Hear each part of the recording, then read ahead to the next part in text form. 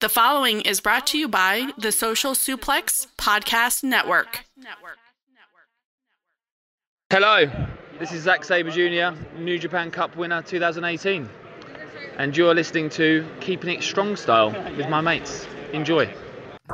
Yo, this is Rich Latta from One Nation Radio. This is brought to you by the Social Suplex Podcast Network. We present to you the Ace of Podcasts, Keepin It Strong Style. Let's go. It's the Ace of Podcasts, Keepin It Strong Style. Covering New Japan, they ready to hold it down. Jeremy Donovan and the young boy Josh. Come and hit a job out and bury all the frauds. From the Tokyo Dome over to the G1. Social Suplex is the network where we can get it done. I'ma chill and let them have it, cause this is just an intro. Keeping the strong style, 6 stars from the get-go, boy. Yeah, from Tampa Bay to the Tokyo Dome, this is Keeping It Strong Style with your hosts, Jeremy Donovan and the young boy Joshua Smith. And thank you for listening. Welcome to Keeping It Strong Style, the Ace of Podcast on the Social Suplex Podcast Network. Jeremy Donovan here with the young boy Josh Smith and Sonal Lad from WrestleTalk.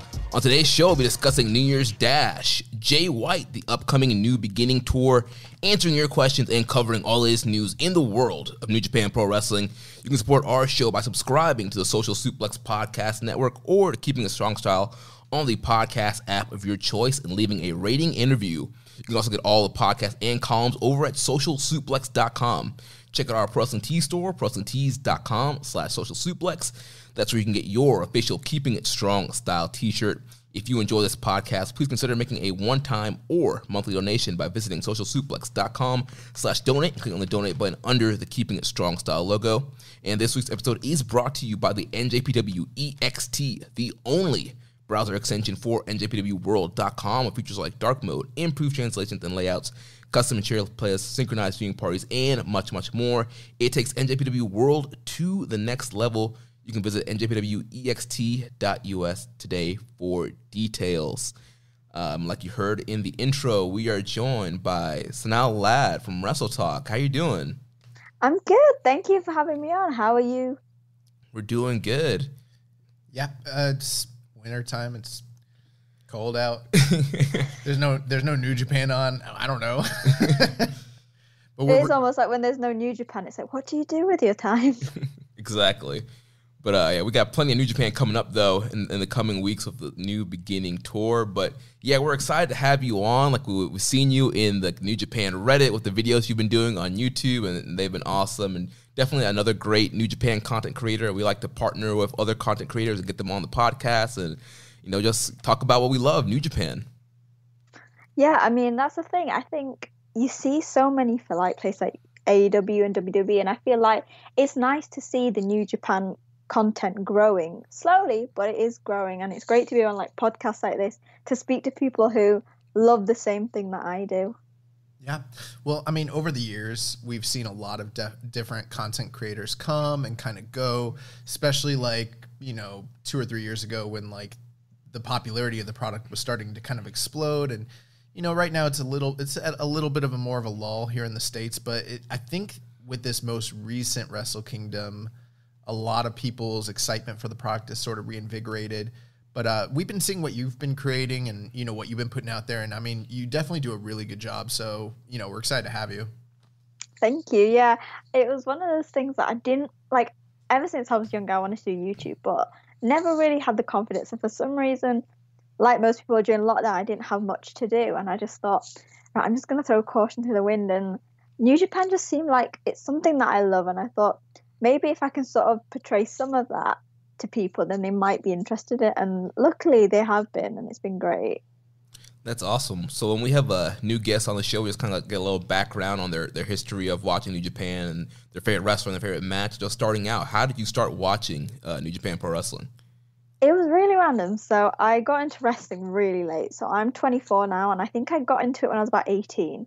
And I started watching WWE like most people do. But what it is I know someone from high school, and when I started talking to them about how I liked wrestling, and it was also around the time of the Cruiserweight Classic, they were like, if you liked that sort of stuff, you've seen Zack Sabre Jr., make sure you watch more British stuff with like Will Ospreay and things like that, and Marty Scurll. And obviously that was sort of, I think, about 20. Can't you remember? It was before Wrestle Kingdom in 2018. And basically during that was a fatal four-way for the IWGP Junior Championship with Ospreay and Marty Scurll. Right. And so I watched that, loved it, like saw the match with Kenny and Jericho, and it sort of just snowballed from there. I think it was the New Beginnings tour where I actually like properly sat down, watched it, and got into it. So yeah, it was pretty late, and I'm a bit sad in that sense that I didn't find it earlier, but better now than way in the future. So well, the good news is there's an entire archive on New Japan World that you can always go through. Right. It's one of the things that I love doing. Like, if you find, especially in the early days when I found a wrestler I liked, and my favorite thing to do was literally type their name in on New Japan World and go to the first page, so the farthest away possible, and see their first match on the archives. And I think, like, I always recommend that to people who want to start New Japan, because it's just so much fun seeing them, like, just when they started out. Yeah, absolutely. Yeah. So, with that being said, who is your favorite New Japan wrestler? I think most of my followers probably know how vocal I am. It's Jay White, which is obviously quite fitting considering what we're talking about today. But yeah, it'll probably tie into like something like later if I talk about it. But the first like major feud I saw in New Japan that I was invested in was Jay White versus David Finlay, and that was the new, like, just in the New Beginning tour they had their first match, right. And then after that, obviously in Don Taku they had their big feud.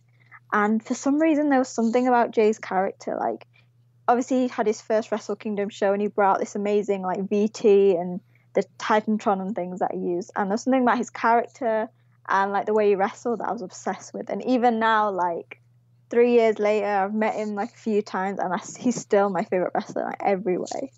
That's awesome. Yeah, we've been big Jay White fans here pretty much since day one, and kind of have gone to bat for Jay, because I know a lot of Western fans in particular have kind of been down on like the cheating shenanigans and just kind of his character and what he does. But at the end of the day, he's a phenomenal pro wrestler. Yeah, I remember during the Kenny feud, like, so that was like literally New Beginning right after his debut, and we were listening to the promos, and I was like, I think they got something with Jay White. I mean, we'd already seen him on his excursion and as Young Lion, but you know, you never know how it's going to work out when they return. But people were so, I mean, for the first 6 to 8 months, so down on him, and I feel like we were really, really ahead, because we were like, he's kind of like really good. I think he's going to be a big star. Yeah. But I think that's the funny thing, because people have been messaging me, obviously asking about like the news we're going to talk about Jay's status, and I tweet something about, obviously after the New Year's Dash show, and Tomohiro Ishii did like a promo backstage, which seemed to be quite like sort of empathetic towards Jay. And I always say this, and people don't understand, Chaos Jay White era, so that was the first few like 8 months after his like came back from excursion, that was my favorite Jay White. And I know people don't agree with me, but they're like, how can you think that? But that was my favorite Jay White. Can't go wrong with that. That's an interesting take. See, for me, I feel like he's never changed. Like, I feel like when he went Bullet Club, I feel like he embraced his shitbag heelness a little bit more, but like, I've always seen him the same. I always saw him as like this odd thumb, like in the middle of chaos, and he didn't make a secret about it. Like, from day one, he was like, Okada, this is a business transaction. I'm not like your boy. I'm not one. One day we're gonna fight. Like, so he kind of he let everybody know what's up from day one. You know? Yeah. And I almost think, like, if you look at what Chaos was formed on, I think if we maybe went back to like Shinsuke Nakamura Chaos when it was formed, Jay would have been the perfect fit, and he probably would have stayed there, because, I mean, I almost think, like, you're right, Jay White hasn't really changed much. Like, his style's not changed much, his character.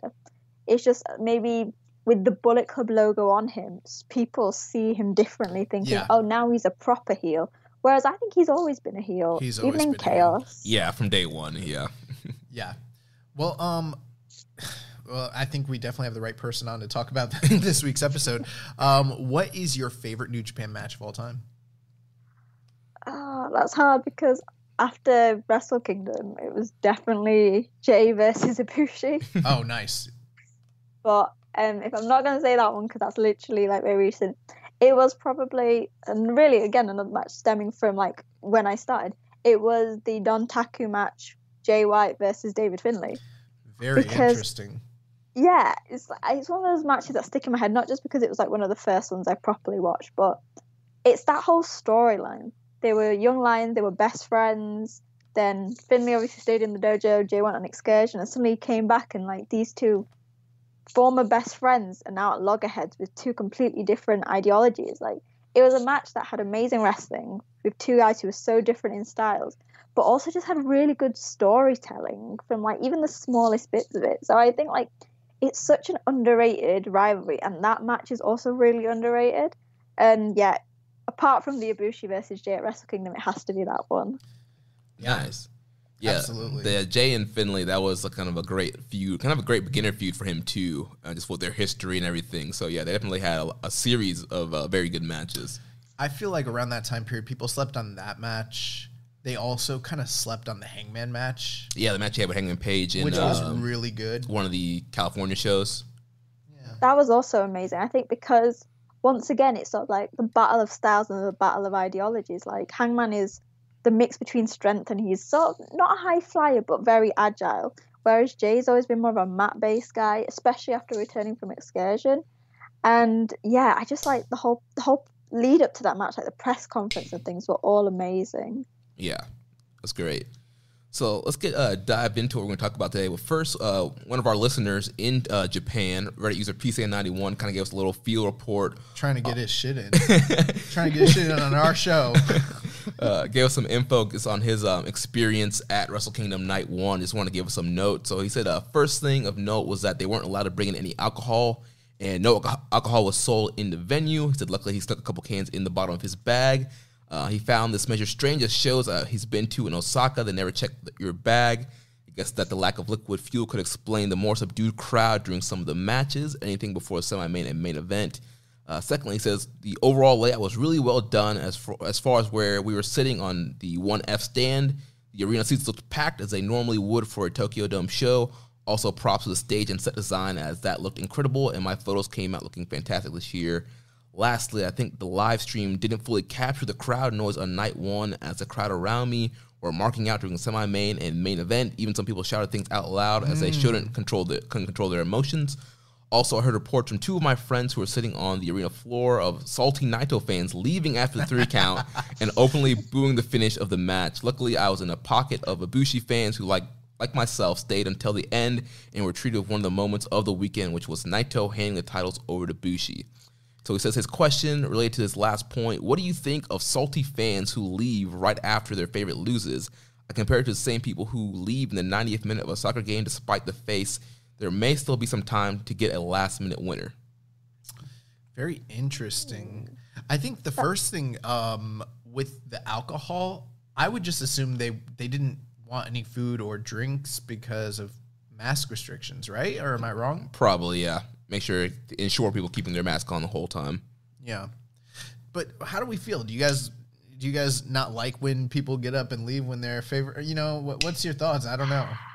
I think it's a hard one, especially with wrestling. Like, I feel like if you leave, you're going to miss something. Like, if you think about last year, if maybe Okada fans would have left before the end, then they wouldn't have seen Kenta attacking Naito. It's one of those things I think in wrestling, you're going to miss something. The ending is one of the best bits. And imagine walking out and missing that moment Naito handed Ibushi the belts. Like, I think it was one of the most iconic things. And also great storytelling in the relationship between those two. So I just think if you're going to pay for the show, just watch it all. Like, it's Right. wrestling. Just go and enjoy it. Especially if you're at the end of the main event. Like, you've literally been there 3, 4, 5 hours. Like, yeah, your guy didn't win, but just go ahead, stick it out. But again, that just shows you how emotionally invested some people are into New Japan and their favorites, that like they literally ride or die with their favorites, and their favorite doesn't win, and it's a big emotional loss. Yeah, you kind of stole it from me, Jeremy. That was going to be my hot take. I'm all about this all day long. If the marks want to get worked, I'm all fucking for it, because how often is it that everybody thinks that they're so smart and they know everything that's going to happen, and they're apathetic, and, all the cheers are just manufactured and it's fake, enthusiasm, because the crowd wants to be a part of the show and get themselves over, which there's a time and place for that. But it's pretty awesome when like the fans are so invested in the actual outcome that they get enraged and fucking leave. Like, You're right. I love that. I think we need to see more of that. I mean, I get it. I think I get it if, for example, like it was Jay White winning or Kenta, but it's Naito. Like, I feel like it's not really doing anything to have people leaving for Naito because he's not a heel. But for example, like if Kenta won the bloody main event, like, yeah, walk out. If he beats Ibushi, that's fine. But I just find it weird someone for Naito because he's such a loved guy, especially in Japan. Well, that's the thing. They loved him so much that they thought he was going back-to-back both nights. And to see him get knocked out night one, which means he's for sure not coming back the second night, if that's your guy, you're going to be pissed. Right. You know? Just like, bro, I would have lost my mind if Ibushi got knocked out night one.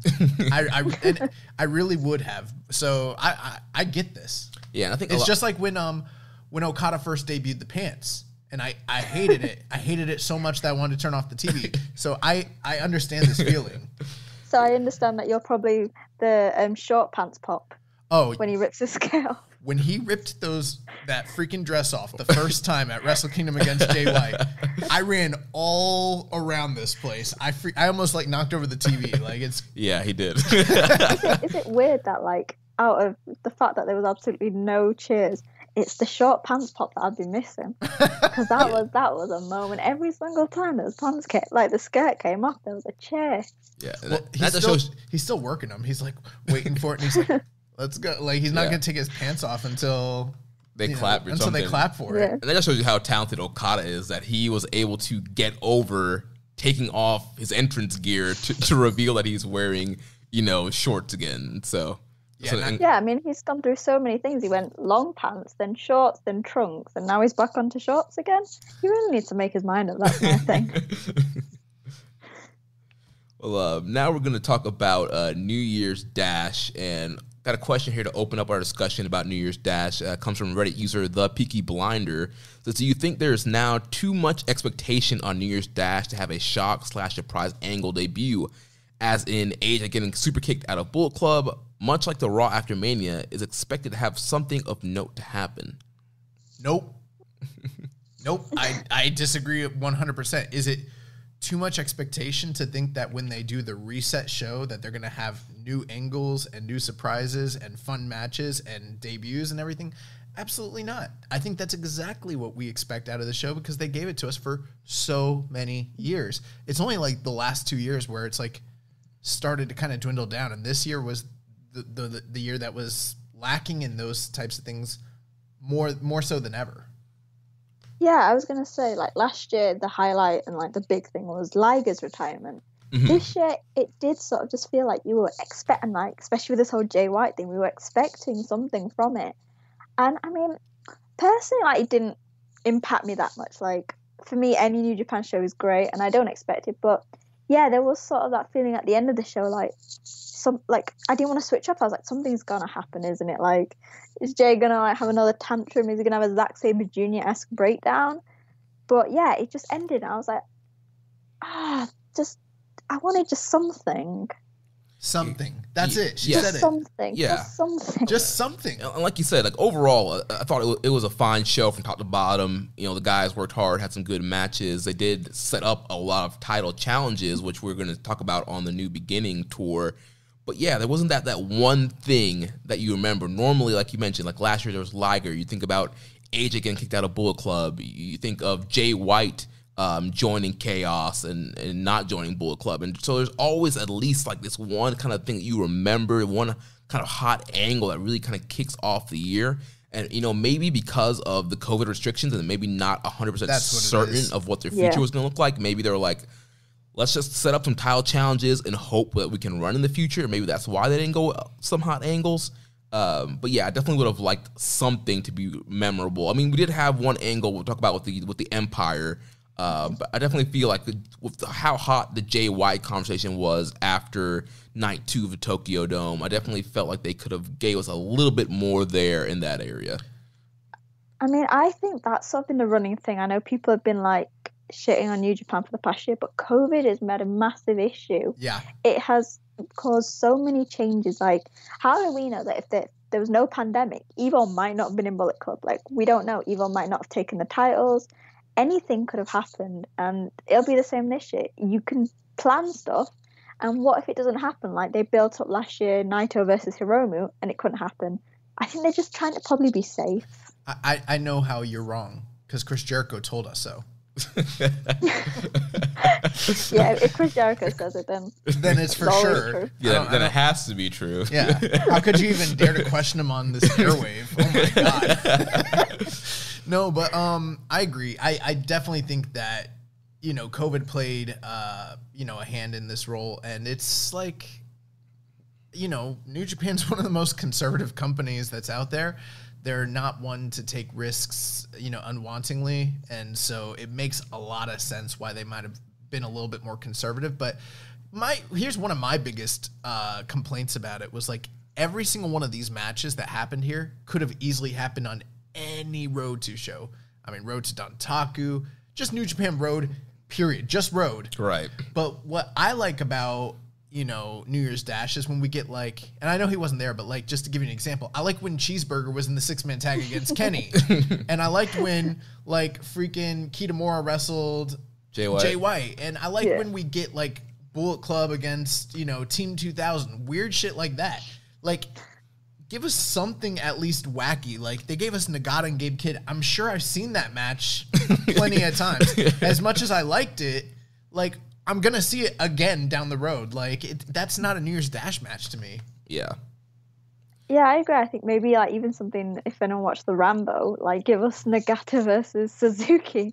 Oh my god, yes. Throw something in like that, where it's just, like, 15 minutes of two old men just hitting each other. Yeah, definitely.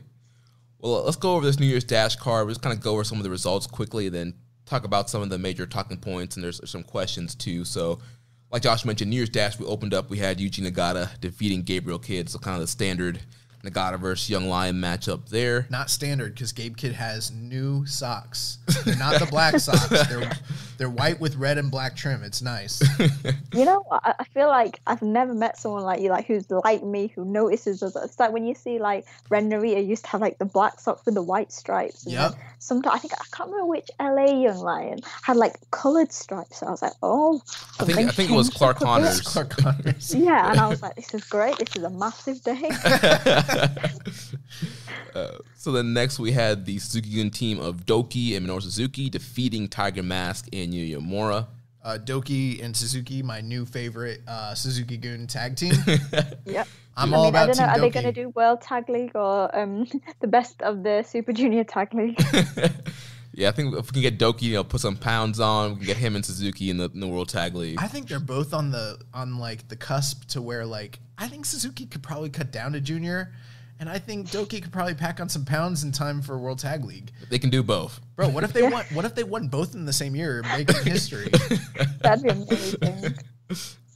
Then the next matchup, we had the Empire, Great Okan, Jeff Cobb, and Will Ospreay, accompanied with B. Priestley, defeating Tenkoji and Yota Tsuji. So here's where we had our pretty much our main angle of this show. So after the Empire gets the win here, they attack Tenkoji. They lay out Tenzan, and we get a stretcher job. They have to stretcher out Tenzan out of the building. Got a heated promo. They declared themselves now the United Empire, and pretty much, you know, Will was saying, you know, you thought we're soft because of what happened at Wrestle Kingdom. But we're going to show you, you know, now we're united, and, you know, 2021 is going to be our year. So, overall, what are your guys' thoughts on this angle here?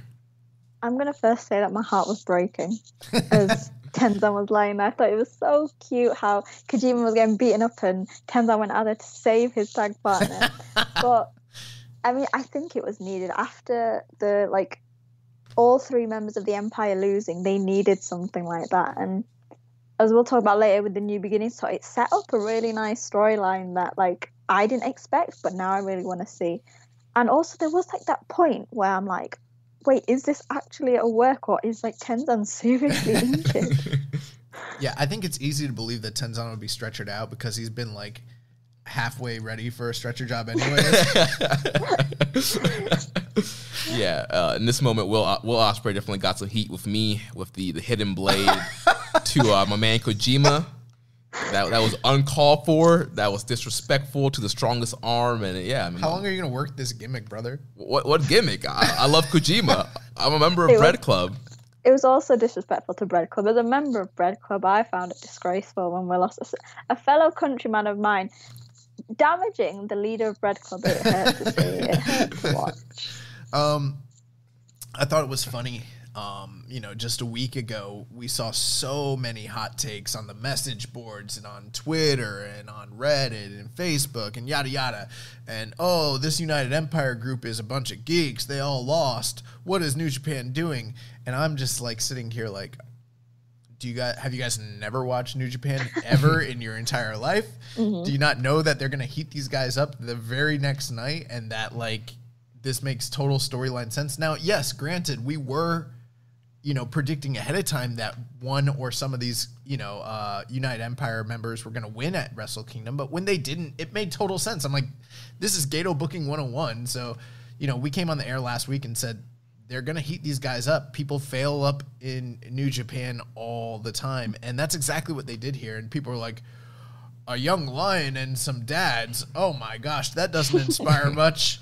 And it's like, no, I think that's a big thing. Like when I was looking at the card for Wrestle Kingdom to start with, and everyone's like, well, what's the point of Tanahashi versus Okan? Like, they're not going to have Tanahashi lose, but what's the point for Okan? I'm thinking, did you not watch, like 3 years ago, Jay White lost to Tanahashi? Look at him now. Like, it's fine.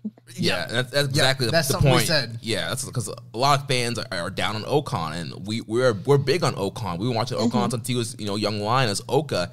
And yeah, that's the exact, some comparisons we made. Like, look what happened to Jay White. Like, people didn't love that match with Tanahashi, and then look where he's at now. He just main evented, night 2 of the Dome for the double titles. And, I'm not saying that Okan is going to get to that level, but that's kind of on the same trajectory that they see him. They see things in him, and they're going to try to get him to that level. I'm saying he's going to get to that level for sure.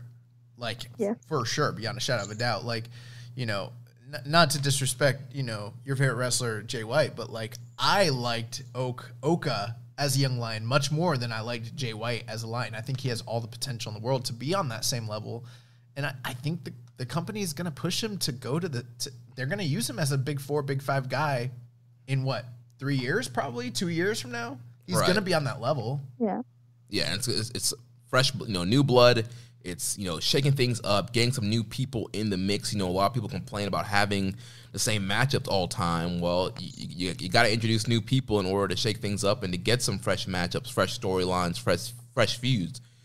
So yeah, I'm all in on Great Okan. I like what's going on here with the United Empire, making a statement here by taking out Tenzan, kind of setting up the stories that we're going to see on this New Beginning tour. And it also makes sense why this was...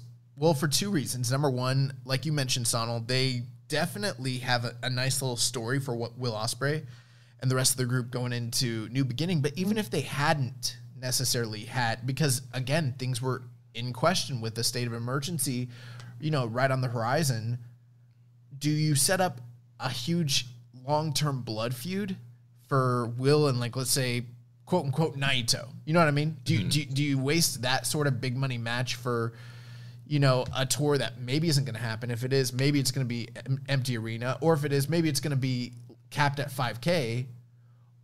Or do you put him into a feud with Kojima, who's a guy that was just in a big prominent spot at Wrestle Kingdom, who looked good and is an easy, gimme win, and it's going to be a building block for going into, like, New Japan Cup. Like, this is exactly the kind of booking that they do, and it just makes all the sense in the world.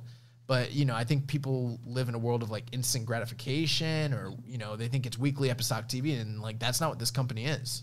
Right. And when you look at the tour that's coming up, like, it was set up perfectly for what they wanted to do. And I always think, like, as a Kojima fan, it's just nice to see Kojima in, like, back-to-back quite big matches. Yes, like, amen. Yes, I'm loving it. Yeah, I've been loving it. Over the last few years, we've seen him in, like, Wrestle Kingdom, like, in the Neverman, or, like, not even on the card. And the fact that this has happened, I'm just so happy. Like, seeing Kojima in, like, prominent spots, I'm like, yes, New Japan, give us the third generation crew right on main eventing it every event if they want. I will happily take that. Yeah, seeing him take these two big prominent losses back to back is gonna be awesome. Hey, calm down there. No, I'm just joking. This is when Kojima like actually wins, and you're like, Oh, if Kojima beats Will Ospreay, I'll genuinely be shocked. Like, yeah, that would be. But remember, like, you know, usually they do go with Kojima for Fantasticmania. You know, that's true. They put him in like. He always has a feud, yeah. He always has a feud at Fantasticmania, so like this is his time to shine. Right, he's like, I don't care that, you know, the letters might not say CMLL, but I'm still here. Terrible can't make it. Roosh can't come. All right, Will Ospreay, why don't you step on up?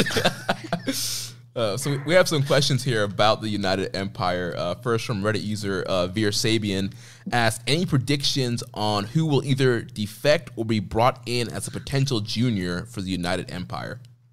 you know what? I've seen people say Robbie Eagles. I personally don't think so, but it would be interesting to see Robbie because we've seen him as a heel in Bullet Club, and I think me saying that, that's the only reason I'm thinking it won't be Robbie, because I don't think Robbie's good as a heel. I would like to see, I don't know like his status with New Japan at the moment, but Yu Lee, you know, formerly Dragon Lee from CMLL, someone like him, or, you know, I'm thinking, and this is sort of like a weird long-term booking, but Ishimori, just because of the fact that El Phantasmo's coming to Bullet Club, and I've said El Phantasmo likes the spotlight, and I think there's going to come a time where Ishimori's going to get sick of it. So I'd love to see Ishimori go and sort of be able to shine in a new faction that's not overcome by so many huge personalities like Bullet Club is. Yeah, and I absolutely agree with you on Robbie Eagles. I think he works better as a babyface, and I would not want to see him back in the heel role so quickly into the Empire. I think another name kind of throw out there is either Sho or Yo. There's a lot of... We can't. As like probably the world's biggest Roppongi 3K fan, we can't have that because that will involve Roppongi 3K splitting up, and I can't be dealing with the heartache of that. I mean, I think they split up at the New Japan Cup this past year when Yo got hurt. I think they're done. I don't think we're ever going to see him again. But I could be wrong. That hurt my heart when this news statement came out like Yo's injured for the next year. I was like, and then when someone said Sho might be going to the Empire, I was like, no. Well, you know, happen. We've always joked about Yo being like Seth Rollins. Yeah. And he's out and he's coming back. He's going to rebuild. What was the slogan? Rebuild, reclaim or something. Yeah, reclaim, redesign, or whatever. I got a little hot take here. I think that there definitely could be a junior that's on the horizon, but I don't see any particular reason that it needs to be anything that happens anytime soon. You know, I'm totally fine with them having a little 3-man unit. I mean, if you recall, LIJ was just Bushi and Evil and, Naito for, quite a while until Sonata came in during the G1. There's not necessarily an immediate need for them to have a top junior to challenge. The one thing I will say is when they institute that person, it probably needs to be somebody that's going to take the title very quickly. So I'm imagining somebody that beats Hiromu and steps into some sort of major, situation. One name I don't think you guys mentioned, and I agree with most of the names so far, and that's the thing. I think it's interchangeable. They could do whatever they want. They have a lot of creative freedom. But Leo Rush is a name that no one's thrown out there, and I think that he could potentially fit into that role once some of these travel restrictions are lifted. Yeah, he would fit in perfectly. I think my issue, like you were saying, LIJ with the 3-man, I think 3-man would be perfect because we have the issue where you keep adding members and you get to a Bullet Club stage where there's just too many of them. Right. So I think, while there's no need, so while there's no Best of Super Junior being announced yet or any sort of junior tournament, I don't think you need that many, especially because you've got B. Priestley as well. You don't want to oversaturate a faction so early. Right, and because it's so new, you really want to focus on getting these guys over, right? Especially Great Okan. You got to establish him. You got to establish Jeff Cobb in this new heel role. You got to establish Will Ospreay in this new heel role. There's a lot of new characters to establish here, and so you don't want to keep just throwing new people into the faction and having to spend so much time establishing so many different other people.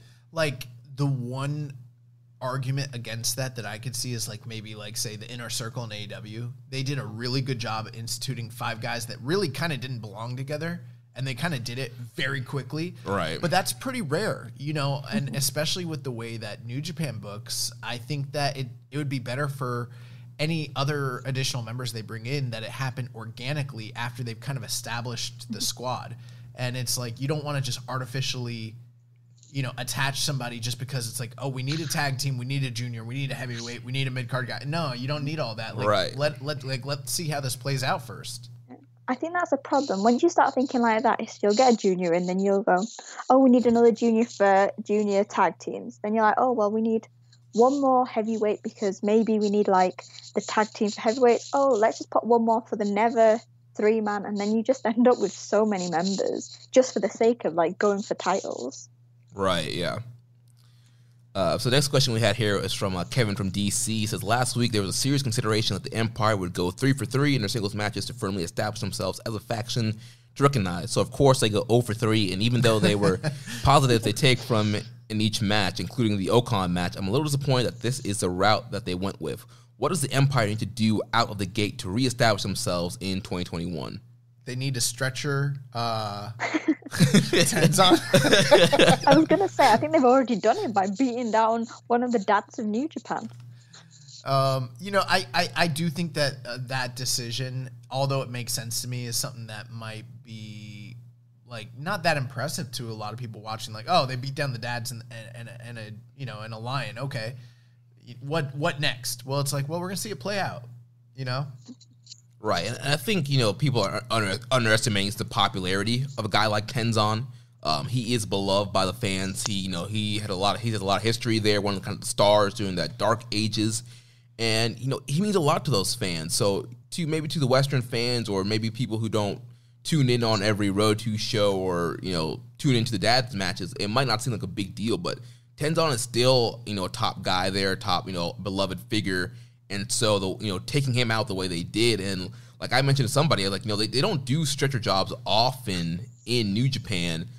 So it's kind of they do it very rarely. So that was another kind of thing to make you be like, oh man, like Tenzon is really hurt here. Oh yeah, I'm wondering if he's done. Well, he's on the New Beginning tour, so he's.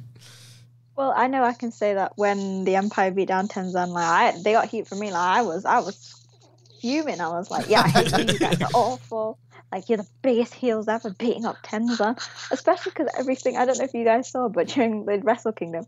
So night 1, he was seconding Kojima, and he got knocked into the guardrail. Then he was with Wato, and he got knocked down. So I feel like, you know what, New Japan just aren't giving Tenzon a break. And this was like the icing on the cake. They were like, you know what, have the Empire beat him down even more. That'll get him heat. I don't remember Tenzon getting beat up on those nights. I just remember my man getting paid, getting multiple appearances. Yeah. But yeah, I think as far as like establishing themselves, I mean, what's the best way to establish yourself in New Japan? It's winning feuds, winning matches, and sure, they lost in their initial outing as a group on the big stage, but I mean, I don't know. I think that Cobb and Ocon did very, very well for themselves in the World Tag League. That's got to count for something, and I think that on these next few, tours, they're going to do very well. And I think it's going to be a while before we see Will Ospreay eat another big loss like this. Like right now, I think feel pretty safe to say he might even be like my pick for New Japan Cup, possibly. Yeah, that's a good choice. So yeah, I don't know. I think the thing is that if he was going to take a loss, like you said, he's not going to take a big loss for a while, it should be against Okada. Like, if you think about it, Ospreay has not been a heavyweight for that long, and you're putting him against Okada, who's main evented God knows how many Wrestle Kingdoms. Like, when Ospreay lost, people shouldn't have been that surprised. Like, it's not a huge thing in the grand scheme of things. It's not like Ospreay lost to, like, I'm trying to think, like, Master Wato. I love Master Wato, by the way. Just why I said it. I love him. He's my guy. Followed him since he was a young lion. But do you know what I mean? Like, Okada's a big established star, like, one of the biggest in the world. It's not a massive deal for someone like Ospreay to lose to him. Right. I think the story that they told in that match we talked about last week, the story was Ospreay cannot beat Okada clean by himself. And he tried to. he cheated to beat him in G1. That was the first time he beat him. And so at Wrestle Kingdom, he tried to beat him clean. He wanted to beat him on his own merit, and he failed. So there's still the story of Ospreay seeking to beat Okada. It's a long-term story that's going to eventually, Ospreay is going to beat Okada clean at some point, and it's going to be a big deal. I hope he never does. Greg asked us, he said, where do you think Empire is going, and do you see anyone else joining? I think we've touched on some of this, but one point I'd like to make, I feel that this is going to be the year of the United Empire, even more so than, say, any of the other groups that are in the company right now. And I think this is going to be the first year where we're going to be able to say that a group other than LIJ is really in contention for being like the faction of the year in New Japan. That's where I see this group going. And I almost think that is what we touched upon earlier, the size. LIJ is so successful because they're small, close-knit, and I think the Empire have that. With the three of them, they're just going to get better teaming together. They're going to have like LIJ-like teaming skills, and that is always going to help you win titles and also maybe not win the love of the fans, but sort of have fans go, you know what, this is a really mega badass faction. I agree. Yeah, I think, this is going to be their year. I think we're going to see them get pushed to the top, and I think it's going to be a gradual build. I know people probably want them to go out the gate and win all the titles, but I think they're going to start off a new beginning, pick up some wins here. They're going to go to New Japan Cup, get some wins there, and then eventually we're going to get to G1 season, and these guys are going to be probably red hot going into their blocks and are probably going to be favorites to get a lot of points. The funny thing is, I think for the G1 is, with three of them, and because they're such a new faction, are they going to leave out one of the members and just have one guy in each block? It's going to be tough to say because we already saw how stacked this last year's G1 was, and kind of instituting another guy in what's wrong with me? Who's the new Okan? Oh my God. You have to ask yourself, well, who's the odd man out when it comes to G1 this year? And that's kind of the question we ask every year. So that will be tough to say right now. I think it will depend on what the availability of the stars are by the time we get there, which will be like September, October. Right, and we got to think about the travel restrictions as well. We don't know what things are going to look like come G1 time, and New Japan before COVID, they were bringing in guys like Jon Moxley and Kenta and all these new guys into the promotion. So I'm not worried. Sugabayashi and Kidani, they got that deep money. They're gonna get those. They're gonna get those vaccines, those mRNAs going. Yeah, bro. So there could be new guys that are getting released from WWE, or guys who we know there are guys in AEW that have the clause that they can work both promotions. Some of those guys might come in for G1. So it's gonna be really interesting just to see how stacked G1 could possibly be this year. Nobody from AEW wants to be in the G1, bro. Like Mox did it once, and he's like, never again. He's never gonna do another G1. It's like the hardest tournament. That's the thing. I think people underestimate it. They come in I want to be part of the G1 so much, and then so many guys have done it, and they're like, well, that's a lot harder than I expected. I thought there was gonna be a few 10-minute matches, like match against Yano, and then they're going three days in a row, like 20-minute matches. And they're like, my body is aching now. Flair did it in 95 when it was 2 or 3 days, and he was like, man. Oh man. So moving on. In New Year's Dash, we had a Bullet Club matchup with El Phantasmo, Taiji Ishimori, Tama Tonga, and Tangaloa, defeating the Suzuki Gun team of El Desperado, Taichi, Yoshinobu Kanemaru, and Zack Sabre Jr. So kind of setting up the two tag title feuds there, and also still a lot of bad blood between these factions now, especially with God stealing the Iron Fingers from Taichi. Is that a criminal offense, stealing someone's iron glove? Because honestly, the look on Taichi's face when it was gone was heartbreaking. Well, in the wrestling world, there's a lot of things that happen that should be crimes that people should be arrested for, but in wrestling, people just seem to get away with stuff. Yeah. Like some parlor patriots trying to storm the Capitol. They look the other way. It's crazy. But, yeah, man, what I've really, really loved about this is Tama Tonga just, tweeting out all the different places he keeps taking the Iron Glove. Yeah. It's been great. Mm. I mean, it's actually been a really nice, like, I've said this so many times, like, for me, like, the past few years, the tag division's been sort of a bit boring, but I feel like Dangerous Tech is coming in, like, not just because I'm a massive Tai Chi and Zack Sabre Jr. fan, but it's breathed, like, a new, fresh air into it, and their feud with GOD has been great, just because I can't remember the last time we've had a proper, like, heel versus heel feud in the tag division, and the two teams work amazingly together. Yeah, I really enjoyed their match at Wrestle Kingdom, and yeah, I think when GOD's motivated, I think Dangerous Tickers are awesome, and so yeah, they had good chemistry, and now they're adding more wrinkles to this rivalry with the stealing the Iron Club and God getting the titles from them, and so like I kind of talked about on our preview show for Wrestle Kingdom, I feel like these two teams were going to be like feuding for like the first quarter of this year. Well, I mean, it's deduction by numbers. There's no other tag teams, so sort of what they had to do. Right. But I think they're making the most of what they have. I loved, surprisingly, the match that they had at Wrestle Kingdom. I don't know if that streak will keep up at New Beginning, because I've seen these two teams have less than desirable matches more times than not. But if they can give us some more of what we saw at Wrestle Kingdom, like I'm down for it for sure. As far as the junior feud, though, I think it'll be very interesting because we've never seen really this matchup. Yeah. Back to God. Go ahead, Sonal. Yeah, can I quickly just say, like, also Dangerous Techers versus God is set up like a match of the century, Doki versus Jado. Like, just for that possibility of that match, I mean, that should be the match of Wrestle Kingdom just for what it's setting up. Didn't he call out Jado? Yeah, he did, yeah. Yeah, that's the whole thing. Like, everyone on social media has been going crazy. Like, match of the century, Doki versus Jado, and I mean, I love Doki anyway, so I just think, like, the fact that everyone's so excited about this match that may or may not happen, I think it's just one of the best things to come out of the God Dangerous Techers feud. Well, we have to know what's the better weapon, the bent pipe or the kendo stick.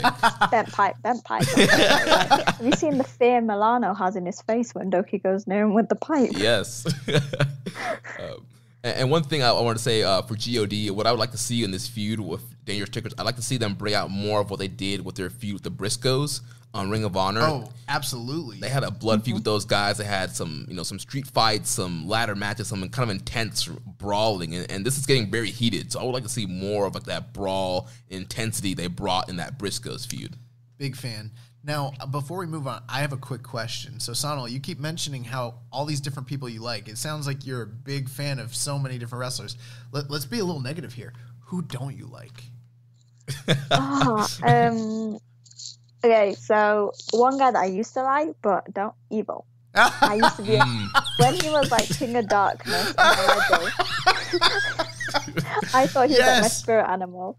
Now I'm just like, can you just go away? Him and Dick Togo, cannot stand the two. I hate them so much. And not just he, I just don't like them anymore. Oh, we're here for this. When Evil was in LIJ, he wasn't my favorite, but I liked his little, him trying to be the Rock and smelling the air in his promos and doing the everything is evil, and he had some good never matches, and I was like, he's fine little guy. And then this whole big heel main event turn happened, and I was like, boy. Well, I think it's great we're talking about Evil, because that's actually going to lead into the fifth match of the night here. Yeah. Unless you guys had anything to say about the junior side of this tag feud, I don't know. I mean, just because we were talking about it, I love El Desperado and Kanemaru as well. That's just going to put out. El Desperado should be junior champion at some point this year after his match with Hiromu at Best of Super Junior. So I just thought, on the topic of wrestlers I like, I really love El Desperado. Yeah, Despy is awesome. Yeah, that Super Junior finals was amazing, and I'm sure we'll see. For obviously right now they need something in the junior tag division, but I'm sure eventually we will see him in some bigger kind of spotlight singles matches later this year. Yeah, I mean it's probably like one of the most well-established junior tag teams in Kanemaru and Despy against Ishimori and Phantasmo, and I think the big question, I mean, the real interesting thing here is kind of some of the remarks El Phantasmo made recently when he was interviewed with Kevin Kelly, kind of talking about how he wanted to be the breakout guy. He wanted to be the premier junior and star of Bullet Club. So there's a little bit of growing friction between the two guys, even though they're still partners. And I think I just wonder how that will play into the feud. But overall, I mean, I don't really know how this match goes because I don't think we've seen this matchup very often between these two teams. So it should be interesting at the very least. I think the best thing New Japan can do is have a really good match here, but keep the belts on Despy and Kanemaru, just because the junior title is so underrated because there's been the lacquer teams, like, because I think there's only about, especially with Roppongi 3K, there's like maybe 2 or 3 teams. Like, they basically threw Wato and Taguchi together. But if you have Despy and Kanemaru lose it, like a strong established team who I think their last reign was the longest single, like, reign in history, like, you're just going to devalue the tag belts, and you don't want that because it's what happened with the Never belts. My whole thing is that none of their tag belts really matter, and they just need one tag division, because if they had one tag division, then they'd have a plethora of tag teams, and then there'd be no concern about whether they're devaluing either belt, because it'd almost be impossible. But I mean, I've lived with them devaluing both tag belts for the greater part of 2 decades, that it's like, I would like to see them value the belts. I can't remember the last time they valued these belts, either of them. Like, I don't know. Yeah, I think the key here with this feud is pretty much who's going to be able to out-cheat each other. Yep. We've seen Phantasmo with the loaded boot that he's been using for the super kick. Yeah. We got Kanemaru, who has the whiskey bottle. Despy, he cheats all the time, low blows into the Gato clutch. So both these teams are known for their cheating tactics. And so what will be interesting is Ishimori. Not like we saw at Wrestle Kingdom, he took the turnbuckle, but really in the grand scheme of things, not known for being a cheater, considering he's in Bullet Club. Wasn't there a really good Bullet Club versus Suzuki-gun Jr. tag match? But wasn't it Robbie Eagles, the other guy that was in it? Maybe. I think it might have been Eagles and Ishimori against. They were a good team. They were like, I mean, even though we've said Eagles didn't work as a heel, I think because Ishimori's not as heelish as like El Fantasma, I think it worked as like a team, and their styles are very similar. Yeah. Interesting. Well, let's talk about this 5th match with the Chaos team of Goto, Okada, Ishii, Toru Yano, and Yoshihashi. They defeated the Bullet Club team of Bad Luck Fale, Chase Owens, Evil, Jay White, and Yujiro Takahashi, along with Dick Toko and Gato. Dick Gato. Yeah. They fused. But yeah, I mean, good multi-man tag here, but I think, people were expecting more to come from Jay White. He did eat the loss here, ate a brain buster from Tomohiro Ishii. And apparently, there's a lot of questions on where Jay White is going. He had that big post-match press conference saying, maybe it's time he goes somewhere else, and just being disappointed and, just feeling, he spent so much time, his life into wrestling that he maybe just needs to go away. So there's a lot of rumors going around whether or not this is a work or if it's a shoot. There's rumors that WWE is fielding offers. There's a rumor a couple of years ago that he had signed a 7-year contract when AEW and the Bucks had reached out to him to potentially coming to AEW. So there's a lot of rumors, a lot of speculation on the future of Jay White. I mean, I don't understand why anyone's speculating. It's pretty simple. We're going to see him debut in an empty Tropicana field in front of the Thunderdome at the Royal Rumble. He will be number 30, and he's going to be wrestling. Who's the WWE champion? Drew McIntyre. Drew McIntyre for the title at Raymond James Stadium. It's very simple. I mean, I've had so many people messaging me like, what do you think? And my reaction is, nope, he's not going anywhere. I mean, the thing is, anything could happen. Like, I know there was an interview about a few years ago. I can't remember who it was with. And they was asked, obviously, when you're a top star in New Japan, the big question always gets asked, if WWE contacts you, will you go? And Jay has said, it's not the kind of wrestling he likes. And yes, I guess people can change their ideas and stuff, but people love Jay White because he's Jay White. And I've seen this ongoing joke on Twitter, and I think it's hilarious. If he goes to WWE, he'll go from switchblade to bar knife. Jay will not be allowed to, Jay thrives on being able to swear, being charismatic. he can't do that in WWE. So I feel like if his contract does end, I can't see him going to WWE just for the case that it's going to just reverse everything. And he's going to end up doing, like, I don't watch WWE anymore. He's going to end up, who's a jobber there at the moment? I know. He's Dolph Ziggler. Right, so he's going to end up, well, Dolph Ziggler's a tag team champion, sir. He's still a jobber. Yeah, he's going to be battling him in, like, a match of, like, 5 minutes. I don't know. And then losing, so. Jay White is going to be changed from Jay White to Jay Wyatt. His brother Abigail.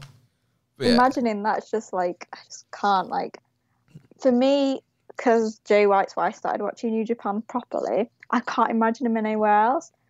But yeah, even I had to admit when he did the post-match promo on the second night where he was like, this is not Jay White, it's Jamie, like, it broke my heart. But I like to think that maybe when he said he wants to go somewhere else, it means like he doesn't want to wrestle. I mean, not that, but like he'll go away for a bit and then come back. Or maybe that he wants to get away from Bullet Club because, you know what? As I said at the start, Chaos can take him again and I'll be very happy. Right, and I think a thing that people are kind of missing too here is the fact I feel this is a work just based off of the history of New Japan and what happened at New Year's Dash. We've seen in the past, former Bullet Club leader Kenny Omega. The year that Kenny lost to Okada after Wrestle Kingdom 11, he had the press conference where he was like, you know, I need to take some time away. But that was very real. Yeah, and there was a lot of questions on, you know, whether or not he's coming back. And he ended up coming back and doing another year.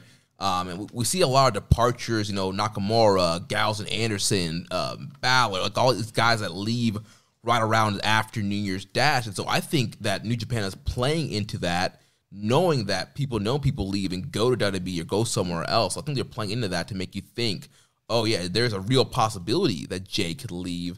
But I don't think Jay's going anywhere. I think that he will come back. I know there were posters advertising him for the anniversary show.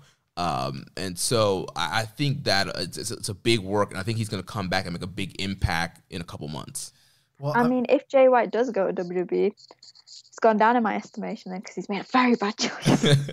Well, I mean, like, let's say hypothetically he did go to WWE. I mean, you know, at the end of the day, like, if that's your thing, you want to get paid, and there's no bones about it. There is nowhere else that you can cash in and make the kind of, you know, income for you and your family and, you know, your future as you can there. So, I mean, I'm sure they would treat him well. I mean, the bottom line is if you headline the Tokyo Dome, you get a kind of special treatment that other wrestlers who sign with this company do not get. You're not going to NXT. Like, you are going to the, you know, and a lot of people don't want to hear that, but like, it is sort of that one, to me, it's that one prerequisite. If you were in the Dome, in the main event, you're going to start off on the main roster. What about period. Nakamura? Oh, shit. Oh, yeah, I was going to say, because... But you know what, that was that was before, though. Was it not? Like, that was like a whole year before AJ. Well, they leave at the same time? Oh my God, I guess they did. Yeah, it was both their last match was Wrestle Kingdom 10. Huh, very interesting. Well, that pokes holes in my theory. But like, I couldn't see Jay White going to NXT.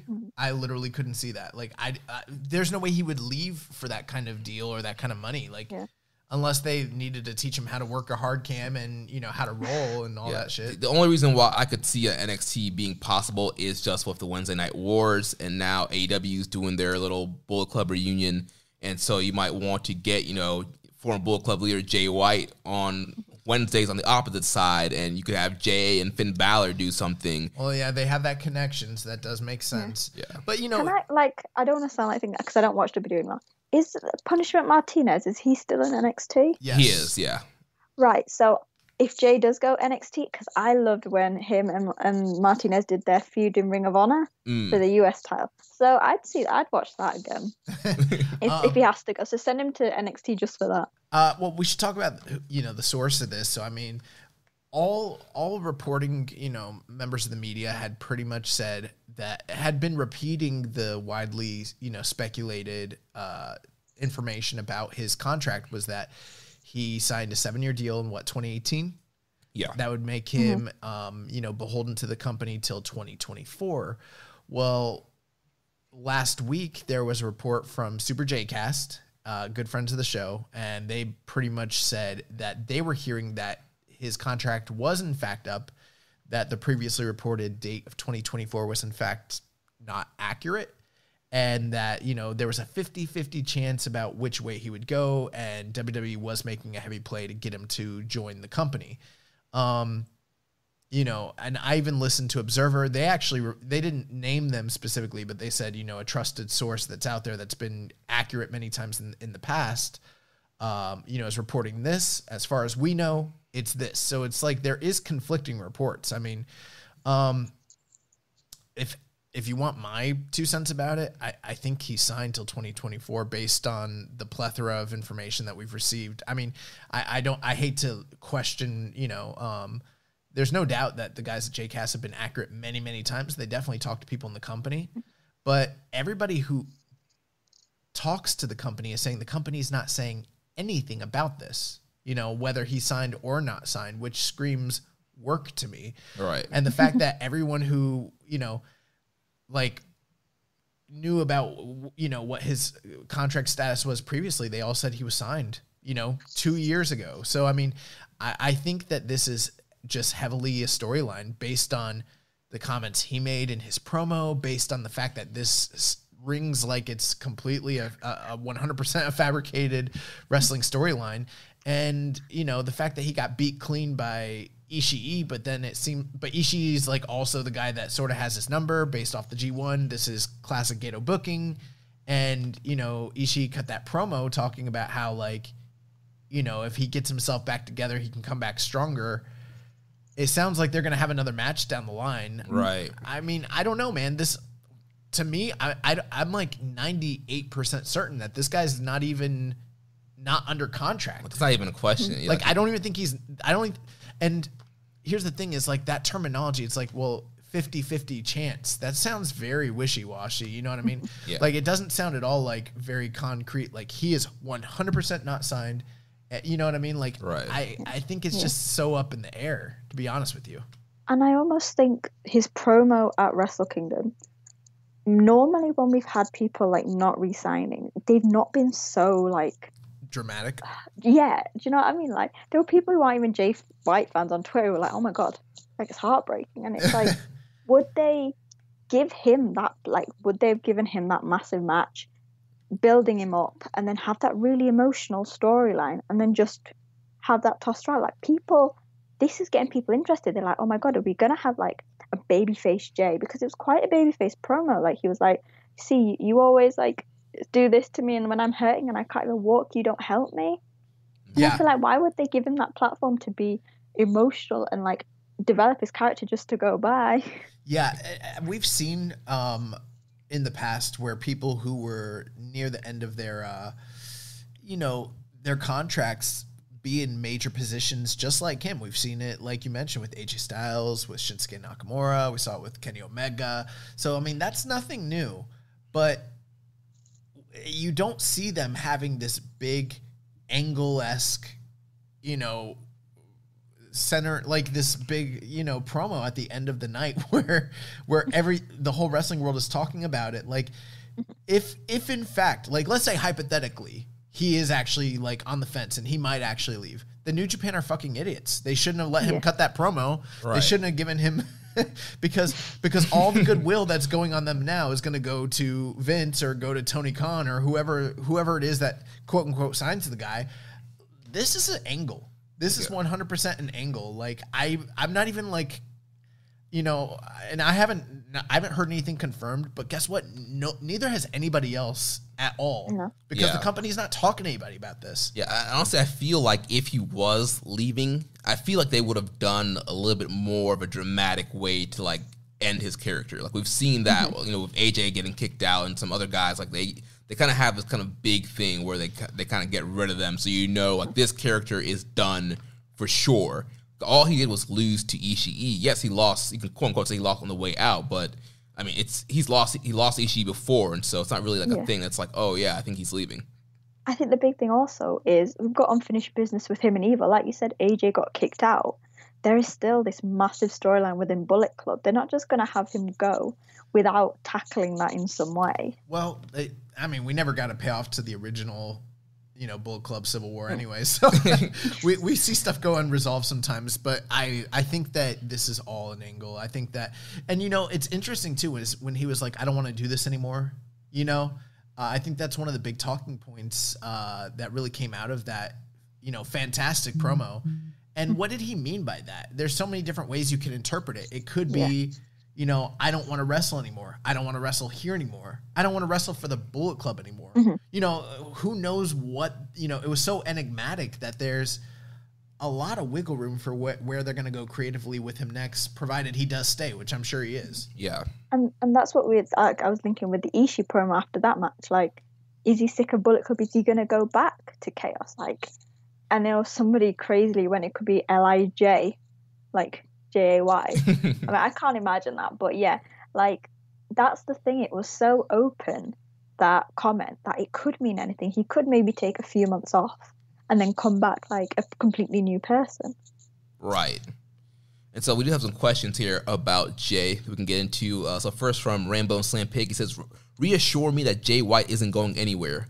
Like the wise man once said, you don't know what you got until it's gone. He's not going anywhere. There's your reassurance. Yeah, I mean, I pretty much agree with that entirely. Yeah, don't worry. I think Jay is staying with us, staying with the Lion Mark. And I'm not one to like stick my, I'm not going to predict something unless I feel 100% confident about it. Like, I would be so shocked if he actually left. Like, so would I. Here's the one thing that makes me think maybe, hypothetically, let's say it was up, is what if he just felt like they are never going to actually use me as the top guy, Mm-hmm. And that was a kind of a conversation I had with Rich. He talked about, the last couple of years, he's been the de facto top heel within the company. And now you've got the rise of Evil as well as Will Ospreay concurrently at the same time, which kind of threatens his spot. So it's like, is there a lot more that they can do with the Switchblade character as it is? Or are they at the point where they're at the tail end of that and they need to transfer him to a babyface? And how much wiggle room is there for him as a babyface when you also have Naito, Ibushi, and Okada, and Tanahashi, all kind of there as well? Yeah. Yeah, definitely an interesting situation there. Next question from Reddit user Viking Payne says, let's say our friends at the Super J-Cast are right and Jay does choose to leave. How big of a loss would that be? How would you replace him? Would you moneyball it by using guys like Evil, Kenta, and Tama to cover up for it? Or would you start to build someone else to take over, someone else to take over like ELP or maybe even someone new like Carl Fredericks? I mean, that's the thing. I mean, it's happened before where people have said, oh, there's going to be a big hole if so-and-so leaves. And New Japan have found a way to sort of fill that hole. So obviously I'd be upset if JY left, but I think as a company, New Japan have coped with this millions of times before and they'll have a backup plan. But I would like to see new established heels. Like Carl Fredericks, I think, would be an amazing person to have, like, because his character, like, he's just graduated from the dojo. I think it'd be nice to have some new heel faces, because if you think about it, Bullet Club and Suzuki-gun have all got established stars. We need some new young lions coming in, like, graduating and becoming heels. Yeah, I think for like the immediate future, I think with the rise of the Empire, I think Will Ospreay is somebody that could easily kind of slip in as the top heel Gaijin role. And then you can kind of have Evil become the new leader of Bullet Club for the time being, I guess. But I think Ospreay would be the short-term answer as far as taking Jay's spot. But then, yeah, there's a bunch of other people that you could kind of bring in and groom. And that's what we've seen with New Japan in the last several years. They lose people, and then either they sign new people or it gives opportunities to people who are already on the roster or to young lions who are coming back from excursion. Yeah, I mean, I don't really have much to kind of add here. I mean, if he did leave, it would be, it'd be a detriment, of course, because they've invested so much in him, and I don't know that they've gotten the full payout of what they put into him. But, I mean, at the same time, every time that they've ever lost somebody, they've been able to pivot very quickly and, kind of replenish and replace. And like I mentioned earlier, we've already got two major heel, units with, top guys kind of right on the cusp, sort of ready to kind of fill that role. You know, and I could even see ELP being like a major heel, you know, potentially down the line as well for the heavyweight. I mean, he's pretty tall. Like, he's got the frame to fill out and kind of be that guy as well. So yeah, but I mean, at the end of the day, like, I don't think he's leaving. Yeah. Next question here from Reddit user Ver Sabian. Could my love for Jay White possibly survive through the horrors and ravages of WWE booking? Oh, I mean, I'd hope so if you've got a big love. I mean, personally, I think I'd have to maybe start watching WWE again if Jay White did go. So hopefully your love would remain like mine would. It'd be hard, but I would try. I don't see. That's a hard question to answer because you have to ask yourself, what do you mean by love? I mean, what is the definition of your love for this person? That's getting deep now. Because I mean, you know, sometimes let's call it what it is. If he left, that'd be a breakup. And I mean, can you love that person from afar? Can you love them for who they are, even if they change when you're not there? I mean, that's the real question here. I mean, that's a good point. I mean, I like Jay for who he is, but if he changes, is that going to be the same relationship? Yeah, I'll tell you, I don't love AJ Styles and Nakamura, which I would have told you years ago that was impossible. But you know, people grow apart and they change, and that's a part of life, and that's okay. So you know, that's my 2 cents. I don't know. Yeah, I mean, it will definitely put your love to the test. He might get a fireball shot at his face. He might have a swamp match. He might have to He'll probably get beat up in a food fight at Thanksgiving or some shit. Right. You know, who knows what will happen to him. Listen, if you love him, let him go. And if he's yours, he will return. So let's move on to the main event here of New Year's Dash. Oh, but the one thing I want to say before we move on, I was just so shocked when, you know, this man ate a clean freaking brainbuster, and then you're like waiting for it. Like, here comes the angle. No angle. They just move. Like, they just usher him out. Yeah. Also, did something happen at the end of this where like they set up something between Evil and Okada? Because I didn't notice anything, but people seem to like have noticed stuff. I mean, I didn't, but it wasn't until the post-match comments that I saw something, and then there was a picture of like Okada staring Evil down, which I didn't see, but literally just saw, you know, on New Japan 1972 when they showed the match highlights. Yeah. And that came past, like, did I miss something? Was I too invested in Jay to see that there's another storyline getting set up? Yeah, I recall like them having a lot of interactions in the ring, and then post-match they did like kind of stare each other down when Evil was getting ready to walk to the back.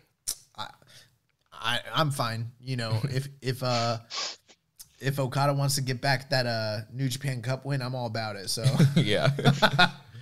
So the main event here, the LIJ team, Bushi, Hiromu, Sanada, Shingo, and Naito defeated Tanahashi, Ibushi, Master Wato, Rocky Romero, and Sho. We had Ibushi getting the big win here in the main event over Master Wato, getting the closing match promo to challenge Master Wato to a big singles match that we'll see here on this New Beginning tour. Is there any way that that's not a disaster? I mean, when was the last time Bushi carried anybody to a great match? Think about it. You got a point. I can't remember him carrying anybody.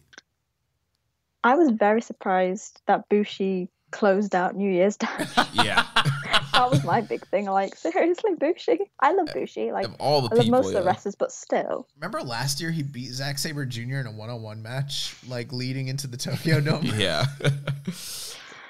There's a lot of weird Bushi moments. But yeah, I was expecting, maybe Sanada to get the win here, since he's going to be challenging Ibushi or Shingo, or, somebody like Hiromu to kind of, continue to set up some of these bigger matches that they set up in this multi-man match here. But I guess it was, very important to set up this Wato and Bushi match. Got to set Wato up for they got to hype him up because there's been so much negativity. Like, we were talking about Okan. It's similar with Wato. The way in which they returned, it's almost like people have now got very negative thoughts to both of them, and maybe New Japan just want to hype up Wato with his best dad Tenzan, who hopefully should be fine for that singles match, to walk him out like the supportive dad he is. Listen, I want to love Watto, but he's a mess. But this match was fine. Did you see that Dave Meltzer gave he gave the Suzuki-gun versus Tiger Mask and Yuya Uemura match 4 stars.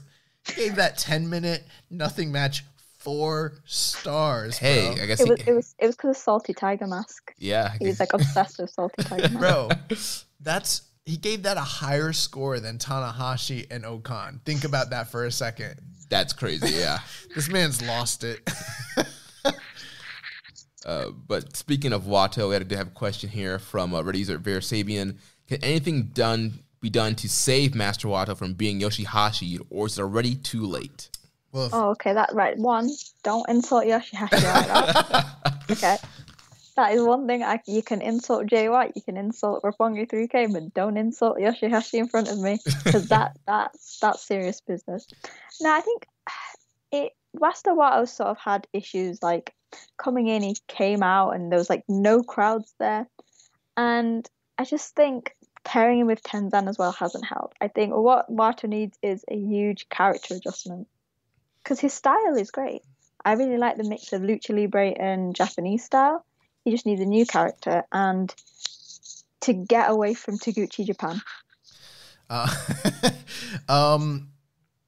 don't know. Like my whole thing is I'm actually kind of different on that. I think that I like his style, but I think that he's not proficient at the things he's doing because he's botching far too often in his matches and getting lost and just having these moments where things are just not cohesive. And so I don't know what that is, because when we watched him, and we say this all the time, when we watched him as a Lion, this was never an issue.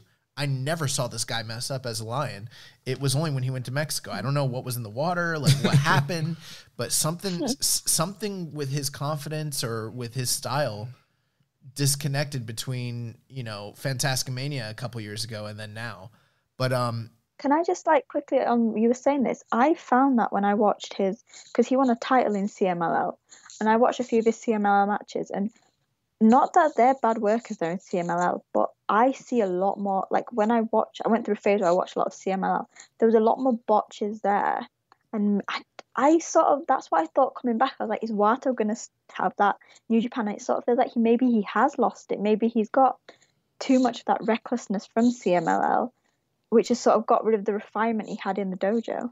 it's possible. Yeah, and something we've talked about here on the show too is just the confidence issue of hearing. I'm sure he's seeing fan feedback and not the crowd not being able to react at shows. I'm sure there's a lot of issues that are maybe just relating to him, to why he's just not fully embracing, or has, I don't know, a lack of understanding of what his actual character is. Maybe he's just not attached to the character, and maybe that's hurting his confidence and his in-ring performance. I don't know. I mean, but as far as the Yoshihashi thing, I mean that would probably be a good career trajectory for him, because look at where Yoshihashi's at now after all these years. So I don't know. They got to do something.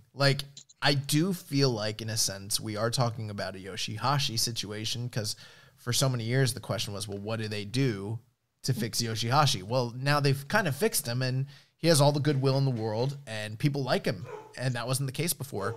So I'm not really sure what they do with Watto, whether he needs a new character, a new gimmick, a new coat of paint, a new move. I think also we've got to remember, Watto's still very young. Yes, So right, yeah. that is going to make a big thing. I'm trying to think, is there anyone who's come back from excursion? Because he started the dojo so early, went on excursion for 3 years. Has someone come back that young? Because he's about 22, 23. I'm pretty sure Space Lone Wolf Tiger freaking Muta was around that age when he was much better than Watto. Yeah. And I think he's quite young, and I think maybe that's always going to be an issue. And you mentioned confidence and things. It's a hard time for him to come back, and he's going to see the negative feedback online, and I think that is going to affect him. Yeah, and I think another thing that maybe just the length of his excursion too, because also COVID kind of hit when he was still on excursion, and so maybe his excursion got cut short, and maybe he was supposed to be gone longer, and for whatever reason it decided to bring him back sooner. To be fair, I think he was gone about 2.5 years, which is quite long compared to other people on excursion. But I think Wato would have probably done well to do a mixed excursion. So Mexico, then maybe Britain, or Mexico and the US, just to like balance it out. And maybe that would have given him more confidence going against, because the Mexican crowds are a lot different to Japanese crowds, which are different to US fans, which are different to UK fans. Right. So I think maybe if because his length was quite long compared to maybe Jay or like Show and Yo. But yeah, Show and Yo, they had mixed, so they did America and CMLL. I think it would have worked perfectly for him to do something like that, and maybe it would have helped him coming back. Yeah, that should have been great. Yeah, they should have possibly maybe try to get him in Ring of Honor, do some stuff there, or maybe they could have sent him to the UK. I know they had Okan over there, they had Shota Umino over there. So maybe that could have been a better place for him, and maybe a better style for him to work on. So moving on to the next question here. Reddit user, why did you do that, bro? Asks, thoughts on Ibushi? I do want to say one thing. Freaking Hanare never gets the kind of opportunities that they gave Wato, and he never messes up the way that Wato's been messing up. So I just want to throw that out there. I love that you brought that up, because I did like a video where it's like top 5 guys I want to see in the G1, and I put Hanare down, and people are like, I don't get why you like so much.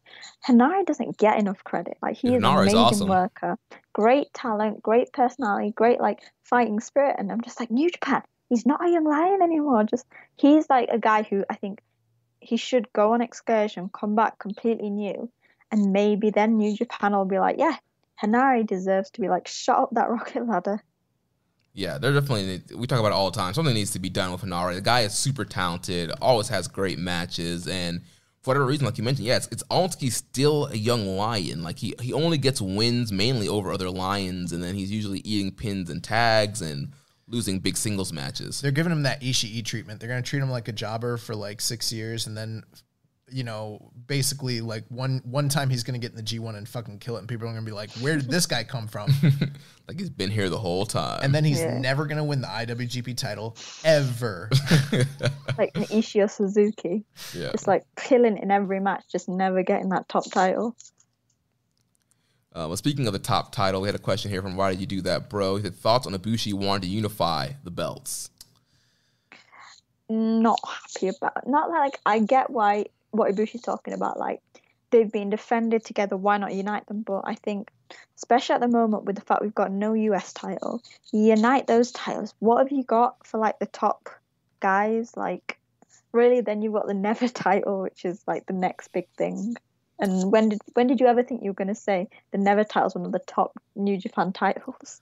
Oh, I've always felt like the Never title is the top title in New Japan. That's the real man's belt. I mean, apart from my top title is the C Block Championship. That's definitely the top title, with Tsuji holding that at the moment. I think it's really two-sided.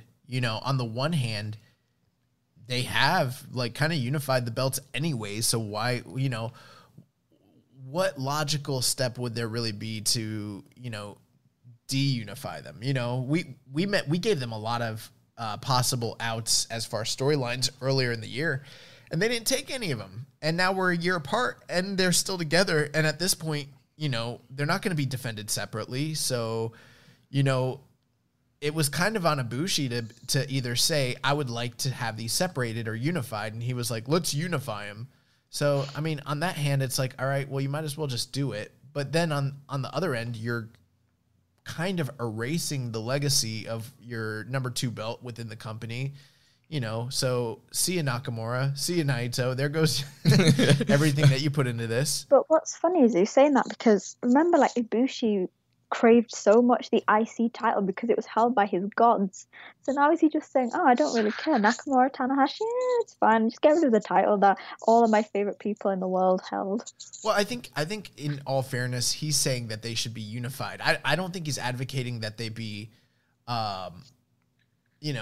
completely forgotten. But I think he's like, at least this is what I assume, he's advocating for a double crown. Right. You know? You're right. Mm-hmm.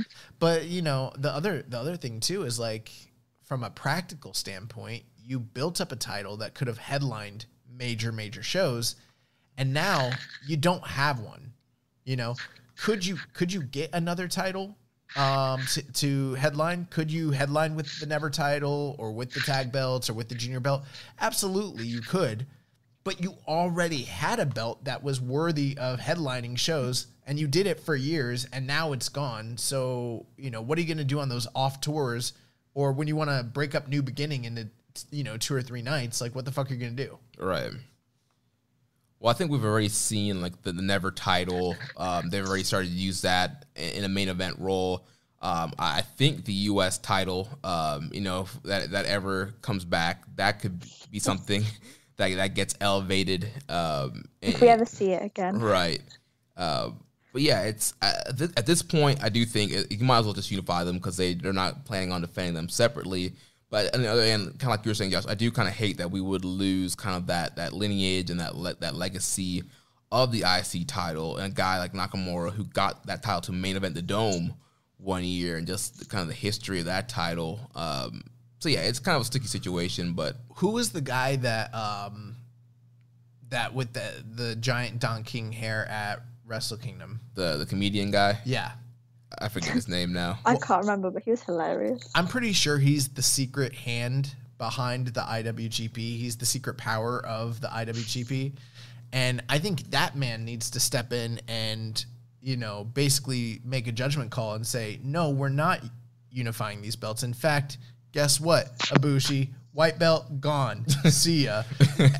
And then he can order, the winner of the New Japan Cup to hold the belt. Because I think someone in management should just be like, all right, enough of this foolishness. We did the double gold. It's done. And also, I was never a fan of anybody other than Naito holding it, because I assumed when they gave it to him, it was going to be that one special accomplishment that he'd always rest his hat on and be like, I was the only guy. But now he's like, I'm the only guy except this other guy and this other guy. Right. Also, Naito said he didn't like defending them both. He even said, he was like, this is not why I did this. He's like, I wanted to hold them and defend them separately. It's just none of his opponents. Well, fair enough. None of his opponents are going to. I think I'm just going to take one of those belts. Well, that's because that's what he wanted. That's because he's a worker and he planned to lay down for Evil when the white belt was on the line to get him out of there. Yeah. So somebody just needs to make a decision on what they do going forward. Bro, the guy with the hair who is the secret hand of the IWGP, that's who needs to do it. Yeah, so yeah, get him back on the screen. And he's the power that he is the GM of New Japan Pro Wrestling. It's just no one knows it. Oh boy. So next question comes from the Maple Leaf Wrestling History podcast. He has 2 questions. He says, first, do you guys think Gales perceives Kota Ibushi as a top tier level champion, or perhaps like a Dusty Rhodes type of belt chaser? Only time will tell how long Ibushi holds the gold, but historically speaking, he has always been a short-term transitional champion. Your opinions? I think Ibushi is a short-term transitional champion. Or maybe like Jay White was, like his reign as heavyweight, that was transitional. Kind of. It definitely was, in the sense of like he only held it for like 4 months, and I think he didn't even he didn't have a title defense, did he? No, I think he lost it right. Okada was his first defense. Yeah. I think it was about 2 months, 3 months. I don't think it was even as much as 4 months. You're right. He won it in like February. That's right. Yeah, and then he lost it in April. Yeah. April? Yeah, in Madison Square Garden, yeah. But that's pretty standard for guys when they have their first title reign. Like we saw that with Okada and different people throughout history. But for me, I think Ibushi was strictly set up so that he can drop the belt to like maybe Will Ospreay. But can I put out that at least he didn't drop it after one day? Because that's what I thought. If it was going to happen to anyone, it would happen to Ibushi. Yeah, that would have been horrible. Yeah, I mean, time's gonna tell. I mean, Ibushi did sign, the lifetime contract, and that's kind of been the big thing that's hurt him in his time in New Japan, is not being exclusive to the company, and now he is. So, who knows? He's not getting any younger. Maybe they might want to go with a little bit of a longer title run with him. Maybe. Fingers crossed. But maybe not. Yeah, I mean, he could easily lose it in his first or second defense, but... Well, he's not losing it in his first defense. We know that much. Well, yeah, that's right, because he's facing Sonata. Because that would have been a day. Yeah, so he has... that's right, well, yeah, so his yeah, that's right. He's going to have 2 successful... Bro, he's fucking losing it to Will Ospreay. We'll see what happens. So the second question is, he said, I'm certain you talked about this before, but hypothetically speaking, what are your speculations on the future state of the IWGP title? Should it be separated from the IC title this year? Should the IC be defunct? Should Kota win another mid-card belt and make it a triple crown? H crown. They need no triple crown. I don't want a triple crown. 8 belts. It should be the IWGP title, the IC belt, the US title, the Never title, the Rev Pro belt, the NWA title. What about the Never 6-man? No, only singles belts. I need the junior title. No, the junior. No, it's H Ibushi crown. Could do the junior. It's the heavy crown. I need 2 more belts.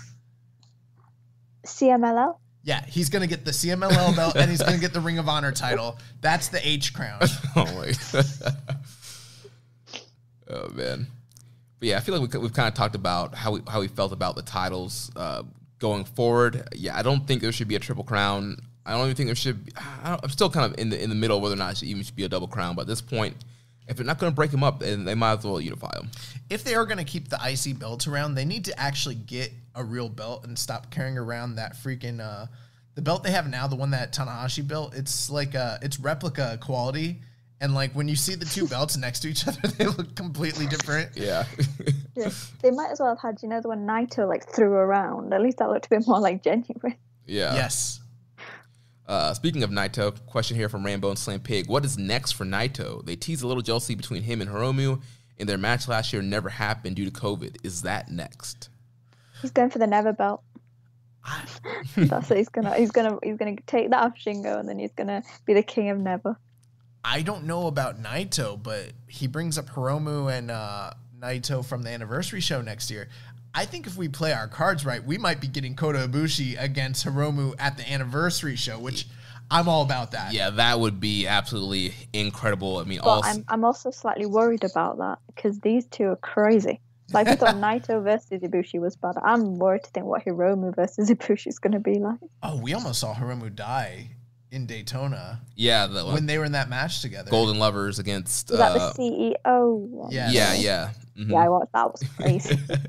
Yeah, so I'm all in for that matchup. But as far as what's next for Naito, see, this would be a perfect reason why to have the title separated, because you could have a popular guy like Naito get back that IC title, and you can main event shows Naito as IC champ. But there is an argument against that, and it's the same argument Naito's made in the past. He's like, what is the point of this title? It's a belt for guys that can't be the champion. You know what I mean? Yeah.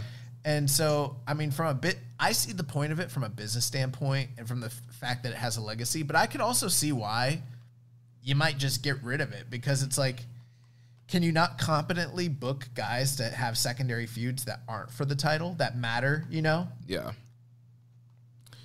Yeah, I don't know what's next for him, because in that multi-man, they didn't tease anything really for him, and in the New Beginning tour, there's nothing really set up for him, so... I think there's nothing next for him, and I'll tell you why. I don't think this is going to be a year heavy on storylines and feuds like we would traditionally see, because much like last year, I think until this COVID epidemic is gone, we're going to be relying on tournaments and storylines that are derived from tournaments, and I think he's just going to be a major player in those tournaments all year long, and that's about it. But that's the best that they can do, because why book a long-term feud that's going to have meaning? Yeah. When you don't know, they literally could do a show building up, and then the next month they might have no shows, and then you just ruin that momentum. But one thing I will say is there's money in an Ospreay and Naito match. They've held it off for quite a while. They've kept them apart from each other. And, I've always talked in the past about how this company loves to have the long kept apart big match so that they can do it at, say, a Wrestle Kingdom or a G1. Mm-hmm. And I think that match has G1 or Wrestle Kingdom written all over it down the road. Whether it's, this year, next year, I don't know. But I think that is for sure, in the cards. Yeah, definitely a big money match down the line. Next question here from Kevin from DC. First, he says, congrats to everyone who picked Kota Ibushi to walk out of the Tokyo Dome with a double gold. It was certainly plausible that Ibushi would have been gatoed and left with a one-day title reign after losing to Jay White on night 2. Now, in his backstage comments after the event, Ibushi stated that his goal is to unify the belt. My question is, what does he even mean by this? These belts have essentially been unified since this time last year in something but name and title lineage. Ibushi can't lose the IC title as heavyweight champ without looking weak, and if he relinquishes the IC title, then he's failed in his stated goal. Sometimes I think Kota speaks his mind without considering what he's saying. Fair enough. That is basically Ibushi in a nutshell. Like, he does things and says things before he thinks about it. I think we pretty much covered this, but I mean, you know, I think what he's saying is it needs to just be one title, you know, very similar. Now, here's the big question. In All Japan, when they created the Triple Crown, that became essentially an entirely new title that was comprised of 3 other title lineages. But when you look at the lineage, it's not like it goes all the way back to those 3. It starts in 1989. Mm-hmm. You know, if they were to do this, that's my question as a belt, you know, and history, like, kind of geek. Is this still, like, are you literally just taking the IC title and amalgamating it into the IWGP title? Or are you creating a new double title and new history? A new history, and the IWGP title is just kind of cut off at that point? Because I don't think I like that idea. Now that I hear it out loud, I'm not a big fan of that idea at all. Yeah, I know different promotions do it differently. We've seen other promotions where they unify titles and they keep the lineage of the most prominent title. That's what they'd probably do. Yeah, which I hope they do, because you would, you know, the champion roll call, like, you would hate to lose, like, the legacy and lineage of the IWGP heavyweight title. Yeah, I mean, we were complaining earlier about, like, you know, Naito, Tanahashi, Goto, and Nakamura, but I mean, fuck them. I mean, you know, Inoki. He also asked, he says, there's no getting around it. Master Wato was a little bit more than sloppy in his junior tag title match of Taguchi against Suzuki-gun. There's still time to say, well, he's only 23, but soon people will stop calling it nerves and start calling for his head or at least his spot on the roster. Do you still see a wait for it? Way to the Grand Master for young Wato? Also, performance notwithstanding, the story called for Wato to pin Kanemaru as revenge for Jingu since Kanemaru was out of Best Super Juniors. Do you prefer this idea or the idea that they went with where Despy pinned the Funky Weapon? Unrelated note, his Wrestle Kingdom gear is miles ahead of his previous pink and blue attire. You know, I did actually bring up that Taguchi had new gear, and I was very, because a lot of people don't realize, they're like, oh, it's Taguchi in green. If you look at it each time, there are different colors, and that's a big thing. Yeah, the dragon on his tights are always like different colors, and the Funky Weapon on the back of his trunks are always like different like colored patterns. Nah, it's the same. I like the orange one, the orange and green one. But yeah, kind of like we were talking about with Wato earlier. Yeah, there's something that needs to be done. I mean, yeah, there was kind of a story there of him getting a win back from Kanemaru. I mean, technically he did get that win back on the road to Tokyo Dome shows. He did pin Kanemaru to help set up the junior tag title match. So in a way, he did kind of get the pin back. He just hasn't gotten it back in like a singles match. So maybe they're going to save that down the line for a singles match. But yeah, I don't know what they're going to do with Wato going forward here.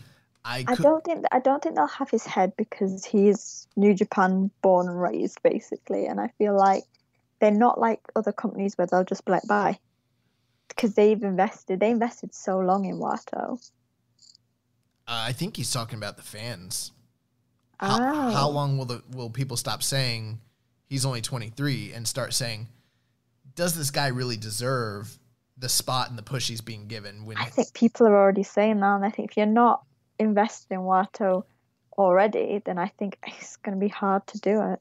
I can't believe I'm saying this, but I don't think there's anyone in New Japan I'm least interested or invested in than Master Wato. And this is someone I was very high on when he left for his excursion. Mm-hmm.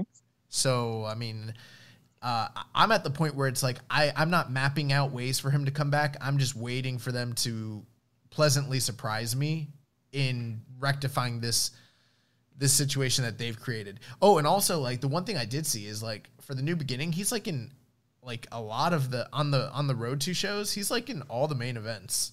He is, yeah. Maybe they're hoping that by doing this, anything that he learned in Mexico, which wasn't great, being with the top stars in the main event, maybe he'll find his New Japan feet again. Well, man, it's definitely a great learning experience to be in the main event with those guys like Tanahashi and Ibushi and Naito, and I'm sure that'll be a great experience for him. And yeah, maybe that's a thing that will help kind of. But dude, we're coming up on a year of him being in main events with those guys. He was in the 6-man tag tournaments with them. He's been tagging with all those Hantai guys for a while now. Yeah, that's true. Yeah, I don't know. It's not like he just got here. You know what I mean? Right. Yeah, it's almost a year. Yeah, I don't know what they do with Wato. We got another question from Control Alt Wrist. He said Tokyo Dome is the place where top stars reach highest of highs, but before that they suffer a humbling defeat, like Okada at Wrestle Kingdom 9, leading into Wrestle Kingdom 10, or Naito from 12 to 14. Ibushi ascended to godhood after avenging his loss at Wrestle Kingdom 14. All the strategies, tricks, and cheating of Jay White, they weren't enough against the fighting spirit of Ibushi, and he was left doubting himself after this devastating loss. Assuming that Jay stays and this pattern continues, when will we get his crowning moment, and against who will it be as a face? Yeah, I mean, I think that the next kind of step, I personally think the next step is for Jay to kind of come back as a babyface, or maybe he starts as a tweener and eventually works his way into a babyface, and who knows, maybe it's Wrestle Kingdom next January 2022, that he kind of gets in that big moment and gets in the main event of the Dome again. This time, no Gato by his side. He's fighting by his own merit, and maybe it's an Ibushi rematch or against somebody else. I don't know, Naito, whoever, Tanahashi, whatever. And he gets that final big win by himself on his own, and that's his kind of big crowning moment. Well, you know what I was thinking when you were bringing up Ospreay, and Jay and Will have so much. So imagine if we think Ibushi's going to get beaten by Ospreay, it could be Jay versus Ospreay, which is a match we've seen, but always with Jay as a heel and Will as a babyface. So maybe we'll have the roles reversed, and that could be his crowning glory. Yeah, I'm kind of just speculating about Ospreay winning the title so quickly. I don't know if that's really going to happen so soon, but I was thinking Will would kind of make sense. I think Evil could also make sense. Okada could make sense.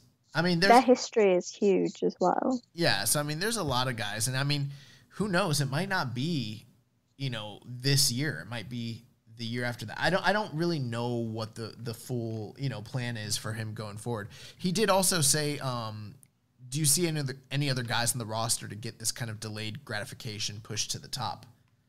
Well, I mean, I think we saw it with Ospreay. He ate that big loss to Okada. So I think there's going to be some delayed gratification on him to finally kind of get that big, clean win like we mentioned over Okada. I mean, the current generation that are sort of behind the top guys, I mean, you got Ospreay, you got Jay White, you got Sonata, you got Evil, and am I missing anybody else? Those are kind of like the big four guys that are on the horizon. Yeah. So all those guys will probably somehow get some kind of delayed gratification push to the top. Well, now we're going to move into talking about the New Beginning Tour. So the New Beginning Tour kicks off January 17th with the Road to New Beginning, and will go all the way to February 11th. So it's a stretch of 15 shows in 26 days. Road to New Beginning events will be January 17th, 18th, 19th, 23rd, 24th, and 25th. All those shows will be aired live with English commentary on NJPW World. The major kind of highlight from the Road to shows will be on the January 23rd event in Tokyo, where Desperado and Kanemaru will defend the junior tag titles against Taiji Ishimori and El Phantasmo. So are all 15 of those Road to shows live or no? Or going to be on New Japan World or no? Well, so all the ones in January are. So the 17th, 18th, 19th, 23rd, 24th, and 25th. All 6 of those shows are going to be airing live with English commentary. That's a lot. Yeah. Yeah, especially for like a Road to show, like especially for the New Beginnings one as well. Right, especially since I didn't put the cards here because they were just so similar. There's a bunch of multi-mans setting up the big title match feuds, and pretty much the only kind of standout thing that was different was this junior tag title match with Suzuki-gun against Bullet Club on the 23rd. Well, there's some notes here that you left. In the wake of a state of emergency being declared in several Japanese prefectures, New Japan Pro Wrestling events between the dates of January 17th and February 8th will take place at special earlier start times. And as circumstances continue to change and local governments adopt different approaches, further changes may be made for events other than those listed below. So keep checking official news sources for the latest information. So, I mean, it's a lot of it's the same stuff, the mask ordinances and, Right. And so, yeah, they wanted the shows to start earlier. So what I heard, there's going to be starting like 6 p.m. That time, shows will be max 2 hours, including intermission. Some we're seeing shorter cards. They're dropping out of 5 matches now. I think there's one card that will have 6 matches, but they reduce the matches, so they're trying to get people out earlier here. I can appreciate that. Not because I don't want to see more New Japan, but if it's going to be Road 2 shows, we kind of know what we're getting. Like, let's bing, bang, boom. Let's get it done, Yeah. So I thought we would focus our discussion here on the 3 big cards that will be coming up for the New Beginning Tour. So first we have the New Beginning in Nagoya, which will be Saturday, January 30th. It will be 4 a.m. Eastern Time on New Japan World. We have the main event of the Never Openweight Championship on the line, Shingo defending against Hiroshi Tanahashi. In the semi-main, we have Satoshi Kojima versus Will Ospreay. Then we have Hiroshi Tenzan versus Great-O-Khan, Ibushi, Honma, Sho, and Master Wato taking on LIJ, Sanada, Naito, Hiromu, and Bushi. And then opening the card that night will be Okada and Toru Yano versus Evil and Yujiro Takahashi. What do you guys think about New Beginning in Nagoya? That's quite a good show. It's a nice mix of matches. We're still doing an official preview down the road. So is this just a general? Yeah, just a general thoughts, yeah. Okay. Wait, is there Kojima versus Ospreay for the Rev Pro title? I don't think it is. No, on the site, it was listed as a non-title. See, that's what I wanted from this. I wanted Kojima to win a title. I think the deal right now, if I recall, they're having, or they might have already concluded it, but at the last tapings with Rev Pro, they were having a tournament to like determine the number 1 contender for the Rev Pro title, right? I think so, yeah. So I think I don't think they're having any other like title defenses between now and then, because that's like sort of a big deal over there or whatever. Yeah. But yeah, here we're seeing some seeds that they planted at New Year's Dash. We're seeing this Empire versus New Japan Dad feud continue. Ospreay and Kojima, Tenzan and Okan. Then we got the big stare down with Shingo and Tanahashi at that main event. So getting this never title match here. Shingo against Tanahashi, that's the match I wanted for the Dome. We didn't get it, but we're getting it now. You can inject that into my veins. And Tenzan and Okan, if we don't get a Mongolian chop battle, I swear to God. It needs to be the shh versus Okan's like crazy Mongolian scream. Oh, If it was a King of Pro Wrestling match, then it'd just be a Mongolian chop match. Yes. every time Okan like screams at him, I want Tenzan to fire back and go shh. Yes. That'll be awesome. So yeah, solid card here. The semi-main and main should be really good. Yeah, Shingo Tanahashi could be a match of the year contender. Oh my God. Something I need to point out. It's like the middle of January. We never did match of the month or wrestler of the month for December. We should probably do that next week. Yeah, we'll get back around to that next week. So then next we have the New Beginning in Hiroshima, Night 1, which will be Wednesday, February 10th, 4:30 a.m. Eastern Time on New Japan World. We've got a main event of Hiromu defending the junior title against Sho. Semi-main, God defending the heavyweight tag titles against Dangerous Tekkers. Then we'll have Ibushi and Honma against Sanada and Naito. Okada, Yano, Goto, Ishii, and Yoshihashi versus Evil, Yujiro, Dick Togo, Taiji Ishimori, and El Phantasmo. The big Bushi versus Master Wato singles match, and then opening up with Suzuki, Despi, Kanemaru taking on Tsuji, Yumura, and Gabriel Kidd. Can I just point out, this is all Uemura's fault. He said he wanted to fight Suzuki. Here you go. Here are Young Lions against Suzuki. Absolutely. I'm just feeling like, we're getting one really, really, really great New Beginning card spread over 3 nights. And I get why they're doing it for business reasons, but I'm not liking it. Yeah, I mean, definitely this probably realistically could have been one big New Beginning card. But we've seen this kind of pattern where they've broken these shows up to get more money and to kind of spread the tour out, give some guys some more time to shine. So yeah, overall, I would have loved like one big super card, but I understand what they're doing here. No, definitely. Like, especially with like having to cut the show short as well. I think it sort of is quite good that they've spread it out. But yeah, I definitely agree. You could have it over one night, and it would be a standout card. I'm especially excited though to see Hiromu and Sho.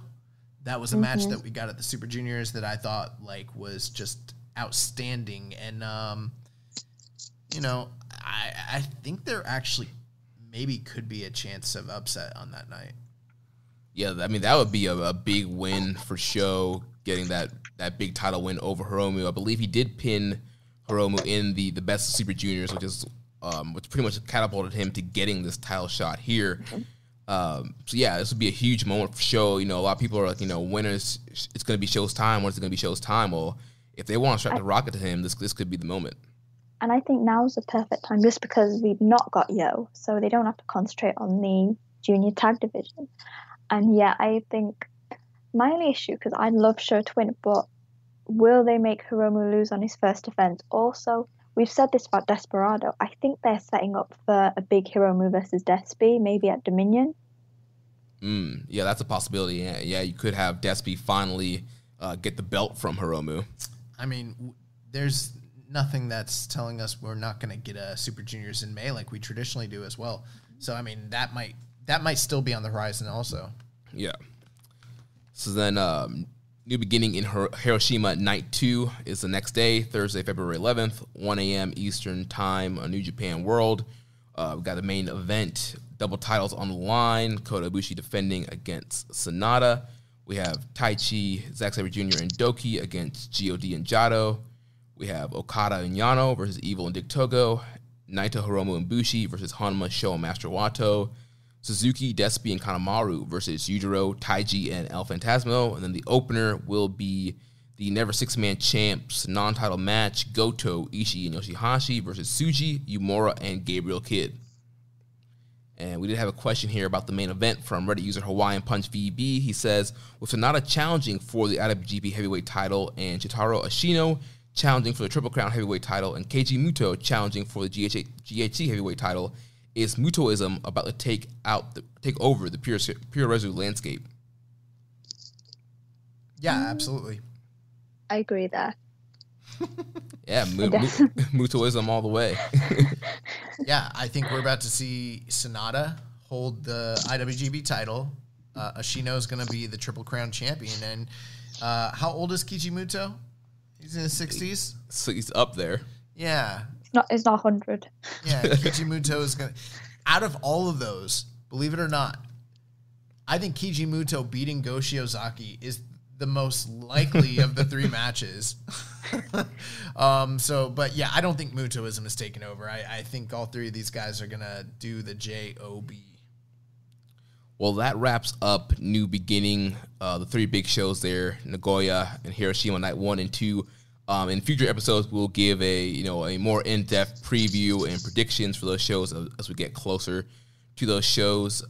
Real quick, we have to talk about New Japan Strong. I watched it this week. They had their Road to Lions Break Contenders show.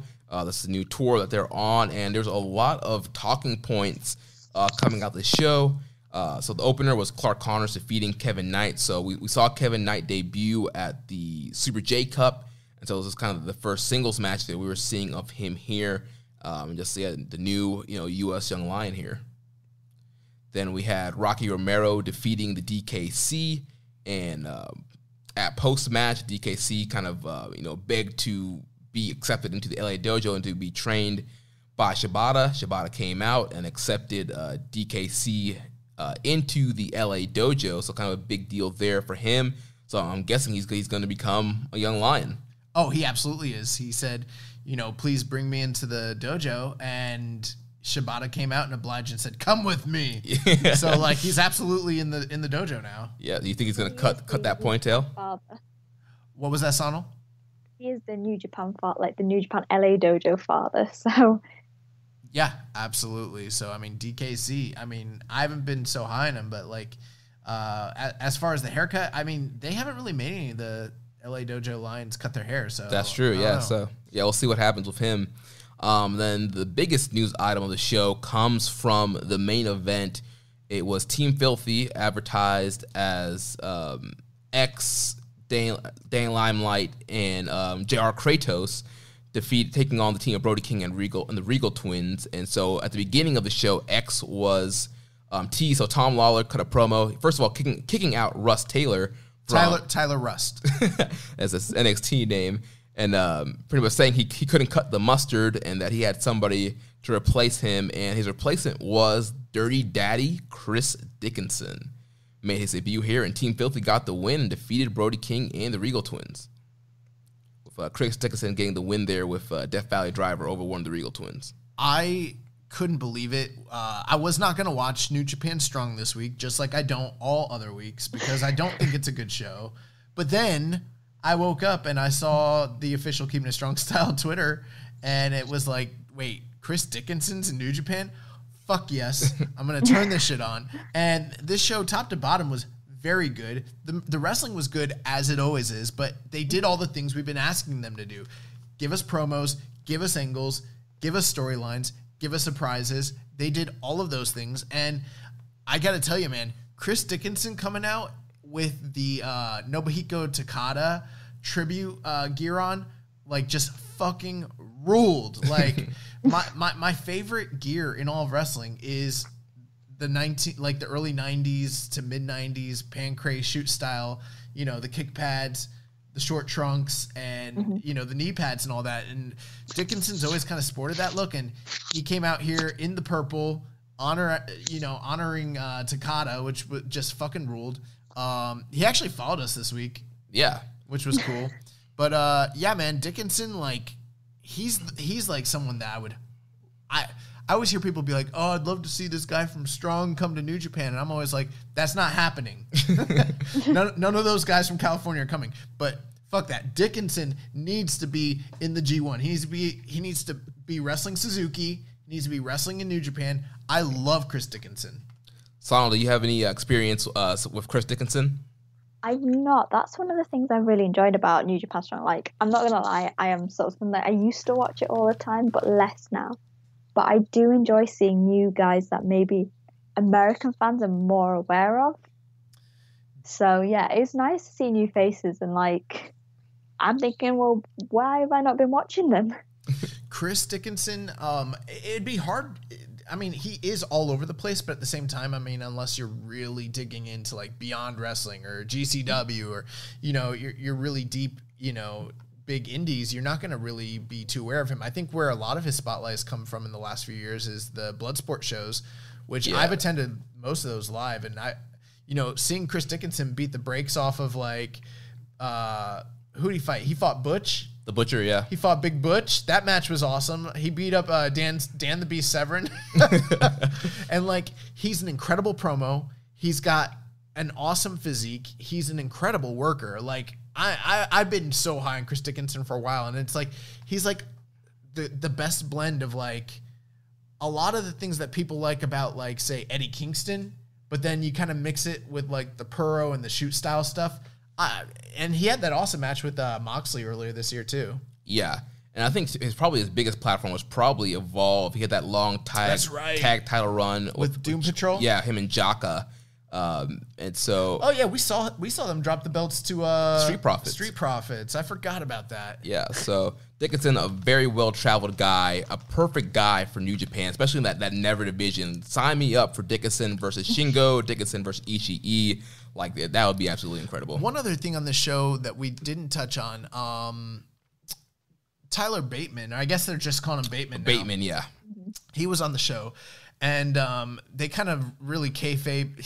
So he had tried out for the dojo initially. He didn't make it, and they detailed that pretty heavily in that California Dreamin' documentary that yeah. they did.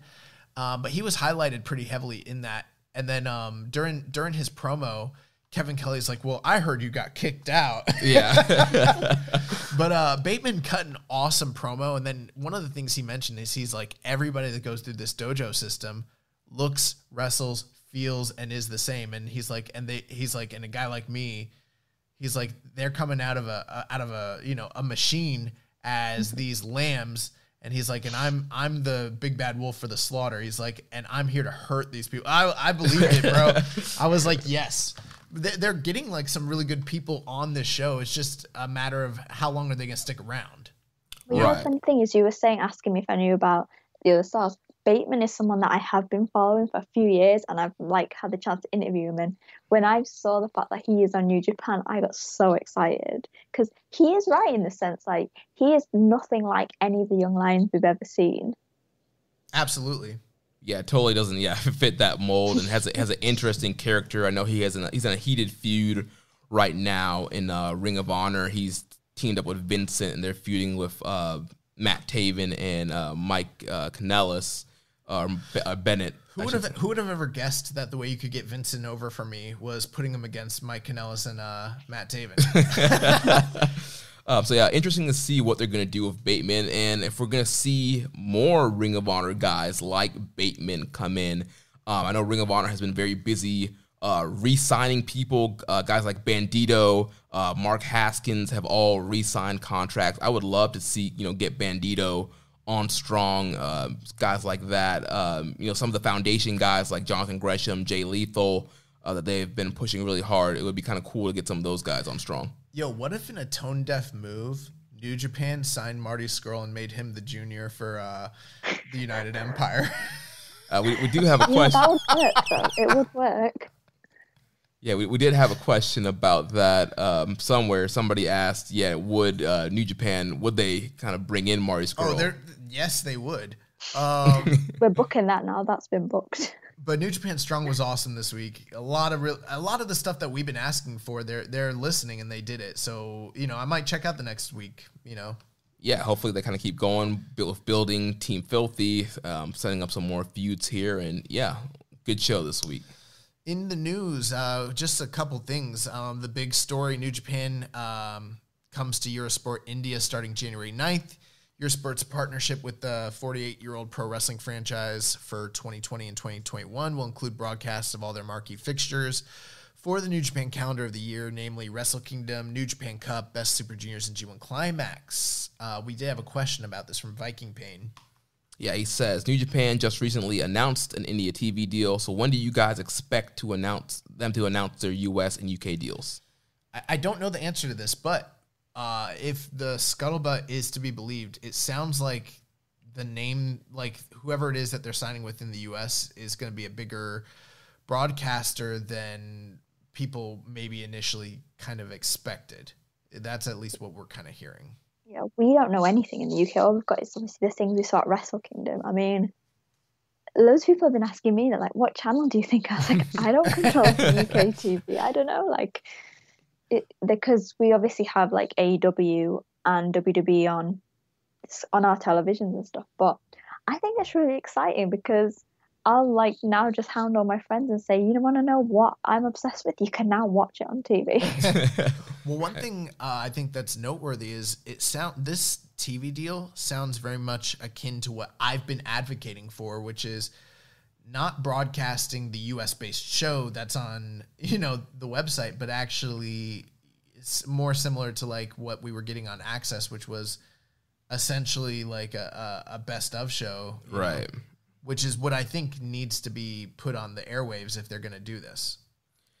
Yeah, and that's what it sounds like reading the press release that, this is going to be kind of a best of the biggest matches of the year will be broadcast on this Eurosport India show. And I'm hoping for the US and UK deals that it does end up being something similar because like we talked about on the show, that the Access deal, that's what got a lot of Westerners into New Japan because they were seeing the best matches on TV. It was easy for them to find, and that's what got them hooked.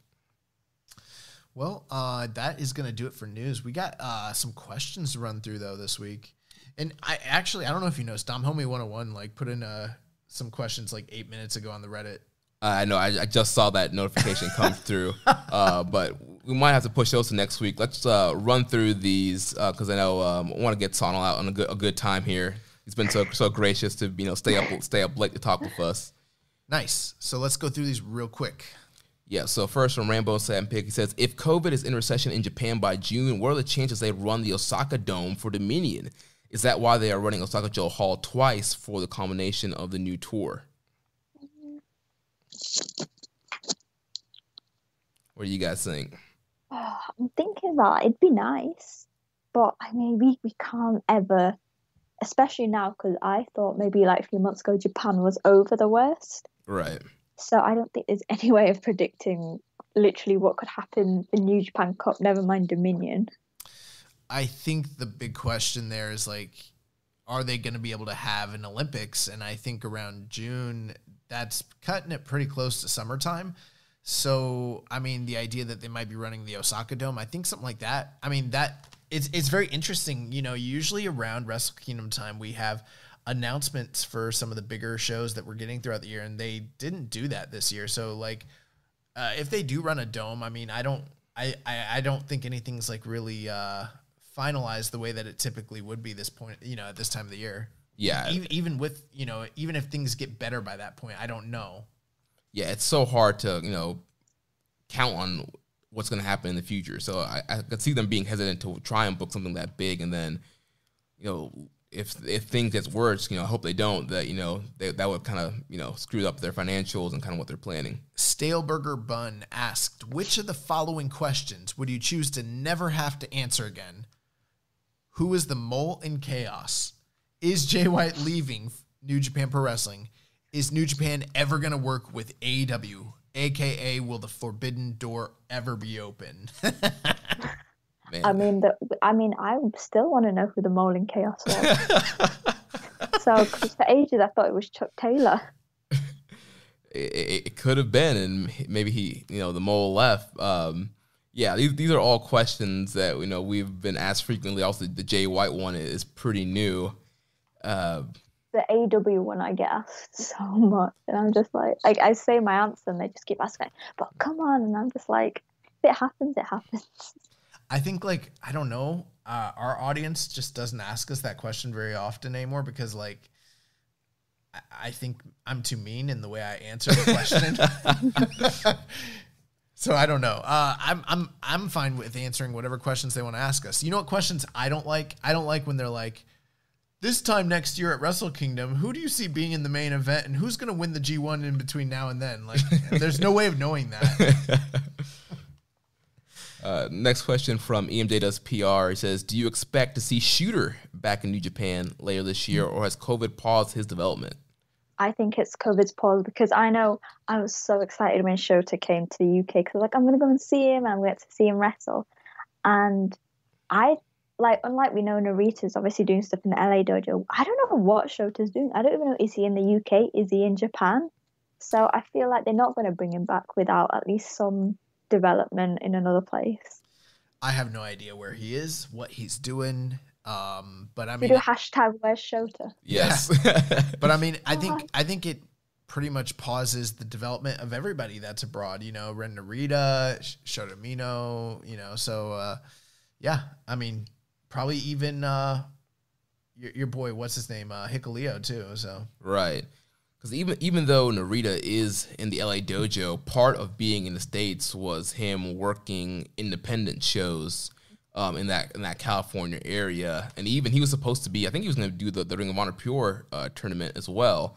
So getting him some American experience outside of the dojo in New Japan was going to be a big part of the excursion. He's still gonna get some good stuff with Strong and working with some of those indie guys on Strong, but yeah, with Shooter, I hope we see him back soon. And there was a lot of good reports on his excursion from the matches he was having in Rev Pro, and so yeah, hopefully he can make a big impact when he comes back. Viking Pain asked us, even with all the baggage and the heat that may come from it, if you were New Japan, would you bring in the recently released Marty Scurll? I can tell you right now, I know for a fact that New Japan would bring in Marty Scurll. They don't give a fuck. Yeah, no, I was gonna say the same thing. They don't care.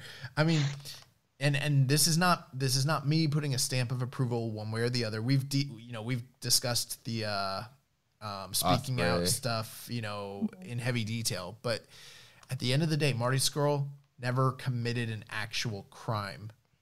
And I'm not saying that doesn't make it right one way or the other, but I'm just saying in the eyes of management at New Japan Pro Wrestling, with a guy that has a proven track record of drawing in a junior division where they have no stars, and I mean, he is a drawing star for the company. Yes, they like him. They've always liked him. They would 100% hire him for sure. Yeah, I mean, yeah, I could easily see them. They might not even know what has happened really with him here. I'm sure they know. And so I could easily see them bringing him in, like we mentioned earlier. Yeah, I mean, his background could fit in well with the Empire, and we know his history with Ospreay. So every single time that they have ever responded to something that's happened domestically with one of their stars, it's not because they care necessarily, it's because of the public outcry, Right. That's why they responded so poorly when Taichi was having an affair, or like when Taka Michinoku was having an affair, things like that. But like when it's a foreigner, it's not seen the same way, because it's something that's happening abroad, and many of the fans aren't even really aware of it. So it's like, it doesn't really affect their bottom line. I mean, they definitely know about what's going on. Remember, they never brought Elgin for like any of the U.S. tours. Yeah. So I mean, I'm sure they're not going to be like bringing Marty Scurll for like, say, Strong. Yeah. But I bet you they would bring him over, and I bet you they'd use him, and they'd probably belt him up. Yeah.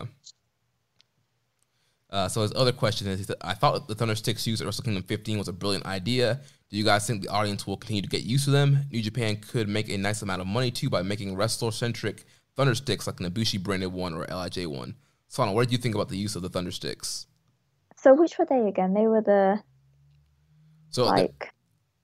they were kind of like the things where you would hear like the... I didn't even know they were using those. So I didn't hear them, because I know when they first announced it last year, I actually got it and started using it while I was watching the show. But I didn't actually hear it at Wrestle Kingdom. I think so. I think that's why I got a bit confused, because I didn't hear any of it. I never heard these. I think my idea of allowing the fans to pre-record their messages and then hit a button and then they shout them out, that would be better. I mean, they tried an app kind of crowd reaction thing. That was a different idea. That was a bastardization of my idea. My idea would be like, you speak into your phone and like ahead of time, you pre-record like 6 or 7 messages, and then you hit it and you'd be like, you suck, Ospreay. Stuff like that. But yeah, the Thundersticks, I did hear them at Wrestle Kingdom 15, and I thought they were a good kind of addition along with the clapping. And so, yeah, I think, monetize it. Yeah, get a golden star, version of Ibushi's logo all over it. I think it'd be great for them to keep using it and then also brand them. Yeah, you can definitely make money off those. Yeah. Mm-hmm. Next question here from Kevin from DC says, a quick theory about King of Pro Wrestling. The Rambo featured every superstar on the roster not featured in a match, including the likes of Ishii, Goto, Suzuki, Nagata. 4 names still held in high regard. However, the brass went with Bushi, Chase Owens, and Bad Luck Fale to challenge Yano for the inaugural ... provisional 2021 champion. That's right. If you ask me, I think the reason why they went this avenue is to give Bushi and Owens their first single entrances down the Tokyo Dome ramp. It's probably something that won't happen again under normal circumstances. So if you ask me, it came off as a thank you for your service moment more than anything else. Any thoughts? I don't think that was it. I think they're not going to have Yano beat like Suzuki, Goto, and Ishii, are they? I mean, like they're not going to have him beat. I mean, obviously he has in the past, but I feel like they were going a certain way with that title, and they did it perfectly. I agree with you, but I'm also kind of like, they had him beat Okada for the belt. Forgot about that. That was a classic. I think it just has to do with the slotting of KOPW. They made it very clear that KOPW is going to be kind of a comedy opening card thing. So you're not going to put your upper mid-card guys like Ishii, Suzuki, and Goto in there. You're going to put your opening card comedy guys, Bushi, Owens, and Fale in there. I mean, I think he kind of has a point. Like, yeah, those guys got to, walk out in the Tokyo Dome, which is kind of a cool thing. But, I mean, it's the KOPW title. Like, I don't know why we're talking about this. Next question. He said, there are many amazing spots and moments from all the matches over the last 2 days, but the major spot that stood out to me was during the never openweight title match when Shingo Takagi and Jeff Cobb. There's a notable spot in the match where the two wrestlers are fighting outside and Cobb whips Shingo into the barricade. Impressively, Shingo nearly no-sells it, runs back to Cobb, and finds himself thrown via the most impressive overhead belly-to-belly suplex I've seen in some time. That was the spot of the night for me off the top of my head. Did something else stand out to you as spot of either night? Oh, I have one. And maybe it's not others, just because you hardly ever see it. It was Okada going through the ropes with the tope con hilo. Yeah. Oh, yeah. That was awesome. And Shingo did one as well. And I was thinking, you don't see it from those two that often. I can't believe no one has mentioned Dick Togo and the bump he took through the table. Oh my, dude, I love the bump that Togo took through. Maybe it might not be as impressive as Shingo's belly to belly or tope con hilo, but Kota Ibushi doing a reverse Kamagoye. Oh, absolutely. Yeah. I love that. I mean, ELP did that like rope walk into an Asai moonsault. Yeah, that was dope. You know what I like with ELP? When he used Hiromu as like a stepping, like a stool. Yeah. And then did his flip. That was cool. There was a lot of cool stuff. Last couple questions here. Maple Leaf Wrestling History Podcast asked, are you guys aware of the upcoming schedule of New Japan? I was wondering if either of you would be interested in reviewing older events or creating some sort of classic match playlists during the off weeks. And I don't think we're getting any off weeks. Yeah, we got a stacked New Beginning tour here, and if things go the way that they're going, I think we're going to get normal. We got Road to Castle Attack later in February and the big Castle Attack show in Osaka Joe Hall at the end of February. So I think we're as long as things are somewhat manageable, we're going to get a full year schedule of New Japan here. Listen, if more of you would give money to this podcast,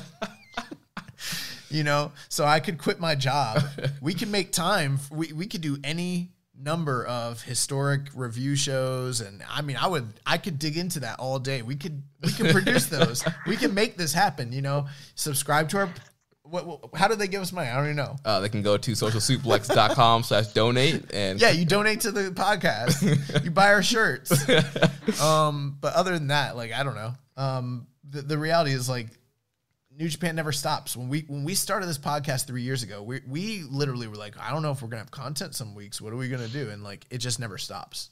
Yeah, and we got busy schedules. I mean, Josh is training to be a wrestler, and we're both working. So, Sonal, with everything that you do, I mean, it's primarily this pretty much the same. I mean, you're not really delving into classic stuff or anything like that, right?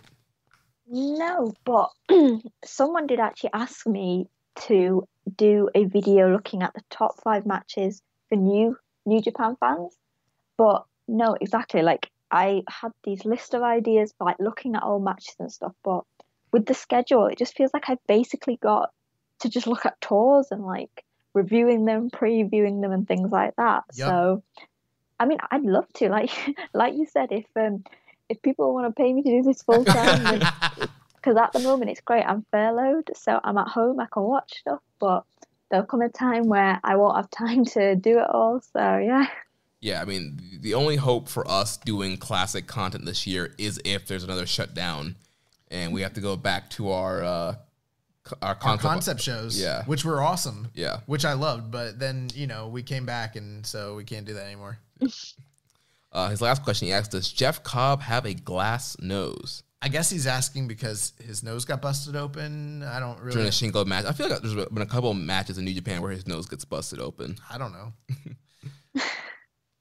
That's the last question we're leaving this off on. I mean, then I guess my answer. Well, so actually, one funny thing. I remember tweeting. This was when Cobb was a babyface, and for some reason, I was like, it was a weird day, and I was like, I wonder if Jeff Cobb is a good hugger.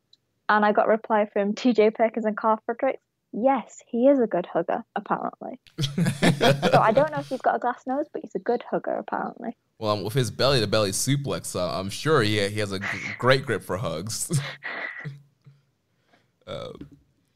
But yeah, so that wraps up the questions. Last thing here is the recommended match of the week. So last week we did not give a recommended match just because there was 2 nights of Wrestle Kingdom. There was New Year's Dash. We wanted to make sure everybody was getting that watched. But now we're back on to our regular schedule here. So Sonal, it's on you this week. You're gonna give our listeners the recommended match they should watch this week. All right, so it was actually because I did another podcast where I was looking at it, and it's actually Okada versus Marufuji. Oh, yes. Which one? I watched that for the first time like a few weeks ago, and oh my god, that is if you don't watch any New Japan matches, go and watch that one. Is it the King of Pro Wrestling match or the G1 match? Yeah, the King of Pro Wrestling one. Okay, awesome. They're both really good. Yeah, both of them are great, but yeah, just because that's when I watched most recently. Nice. That sounds. I'm down for that. I don't think you've seen that, right? I don't think I have seen that one. So yeah, so Okada, Marufuji, King of Pro Wrestling. Check that out on NJPW World. That's the recommended match of the week. Next week we'll come back and we'll give our thoughts and recaps on that match. So we want to thank you so much for being on the show with us. Go ahead and tell our listeners where they can find you online. Get all your plugs in and let them know all the stuff that you're working on. So you can find me on Twitter at wrestling_chat. I tweet very random things. My YouTube, Sonal's Life, and you can find me on WrestleTalk. So I post New Japan articles, hoping to broaden my stuff there to get more New Japan content. So yeah, YouTube and Twitter are my 2 main places. You broke up a little bit there when you were dropping your Twitter and YouTube. Say those one more time. So my Twitter is at wrestling_chat, and my YouTube is Sonal's Life. So if you just type any of those, they should come up. Awesome. So yeah, go ahead, give her a follow, subscribe. Puts out some great YouTube videos there. You can also find them in the New Japan Reddit. So yes, we want to thank you so much once again for joining us this week. And thank you so much for having me. I love coming on and talking to people about New Japan because I feel like in my real life I don't have anyone to talk to. So it's always great to talk to people who appreciate good wrestling. Yeah, and it was great talking to you as well. And yeah, we'll keep the conversation going on Twitter and on Reddit. And yeah, just keep promoting this thing that we love. Honestly, my dream is for one day for New Japan to take over the world. Well, that's going to wrap things up for this week. Next week, we'll be back to review the beginning of the Road to New Beginning tour. If you enjoyed today's show, please consider making a donation by visiting socialsuplex.com/donate. Click on the donate button under the Keeping It Strong Style logo. Make sure you connect with us on social media. On Twitter, the show is at KI Strong Style. The network is at Social Suplex. You can follow me at Jeremy L. Donovan. On Facebook, we are facebook.com/socialsuplex. You can join us in the Facebook group Wrestling Squared Circle, facebook.com/group/Wrestling Squared Circle. On Instagram, we're at Social Suplex. You can email me, Jeremy, at socialsuplex.com. On Reddit, I'm the Pro Black Guy. Josh is Keeping It Strong Style. And check out all the other shows that we have here on the Social Suplex Podcast Network. We have One Nation Radio, hosted by Rich Latta and James Boyd. The Ricky and Clive Wrestling Show from Scotland. On Thursdays, we have the Grave Consequences with Caleb and Maserati. On Fridays, we have the 8-Bit Suplex with Josh, Number 2, and Sandy. Saturdays, we have All Things Elite with Floyd and Austin. And we also have the Great Match Generator with Danny and Beast Mike. Don't forget to subscribe and leave a rating and review. And we will catch you next week on Keeping It Strong Style, the ace of podcasts. Jay White's not leaving. Thank you for listening to Keepin' It Strong Style. We'll see you next time.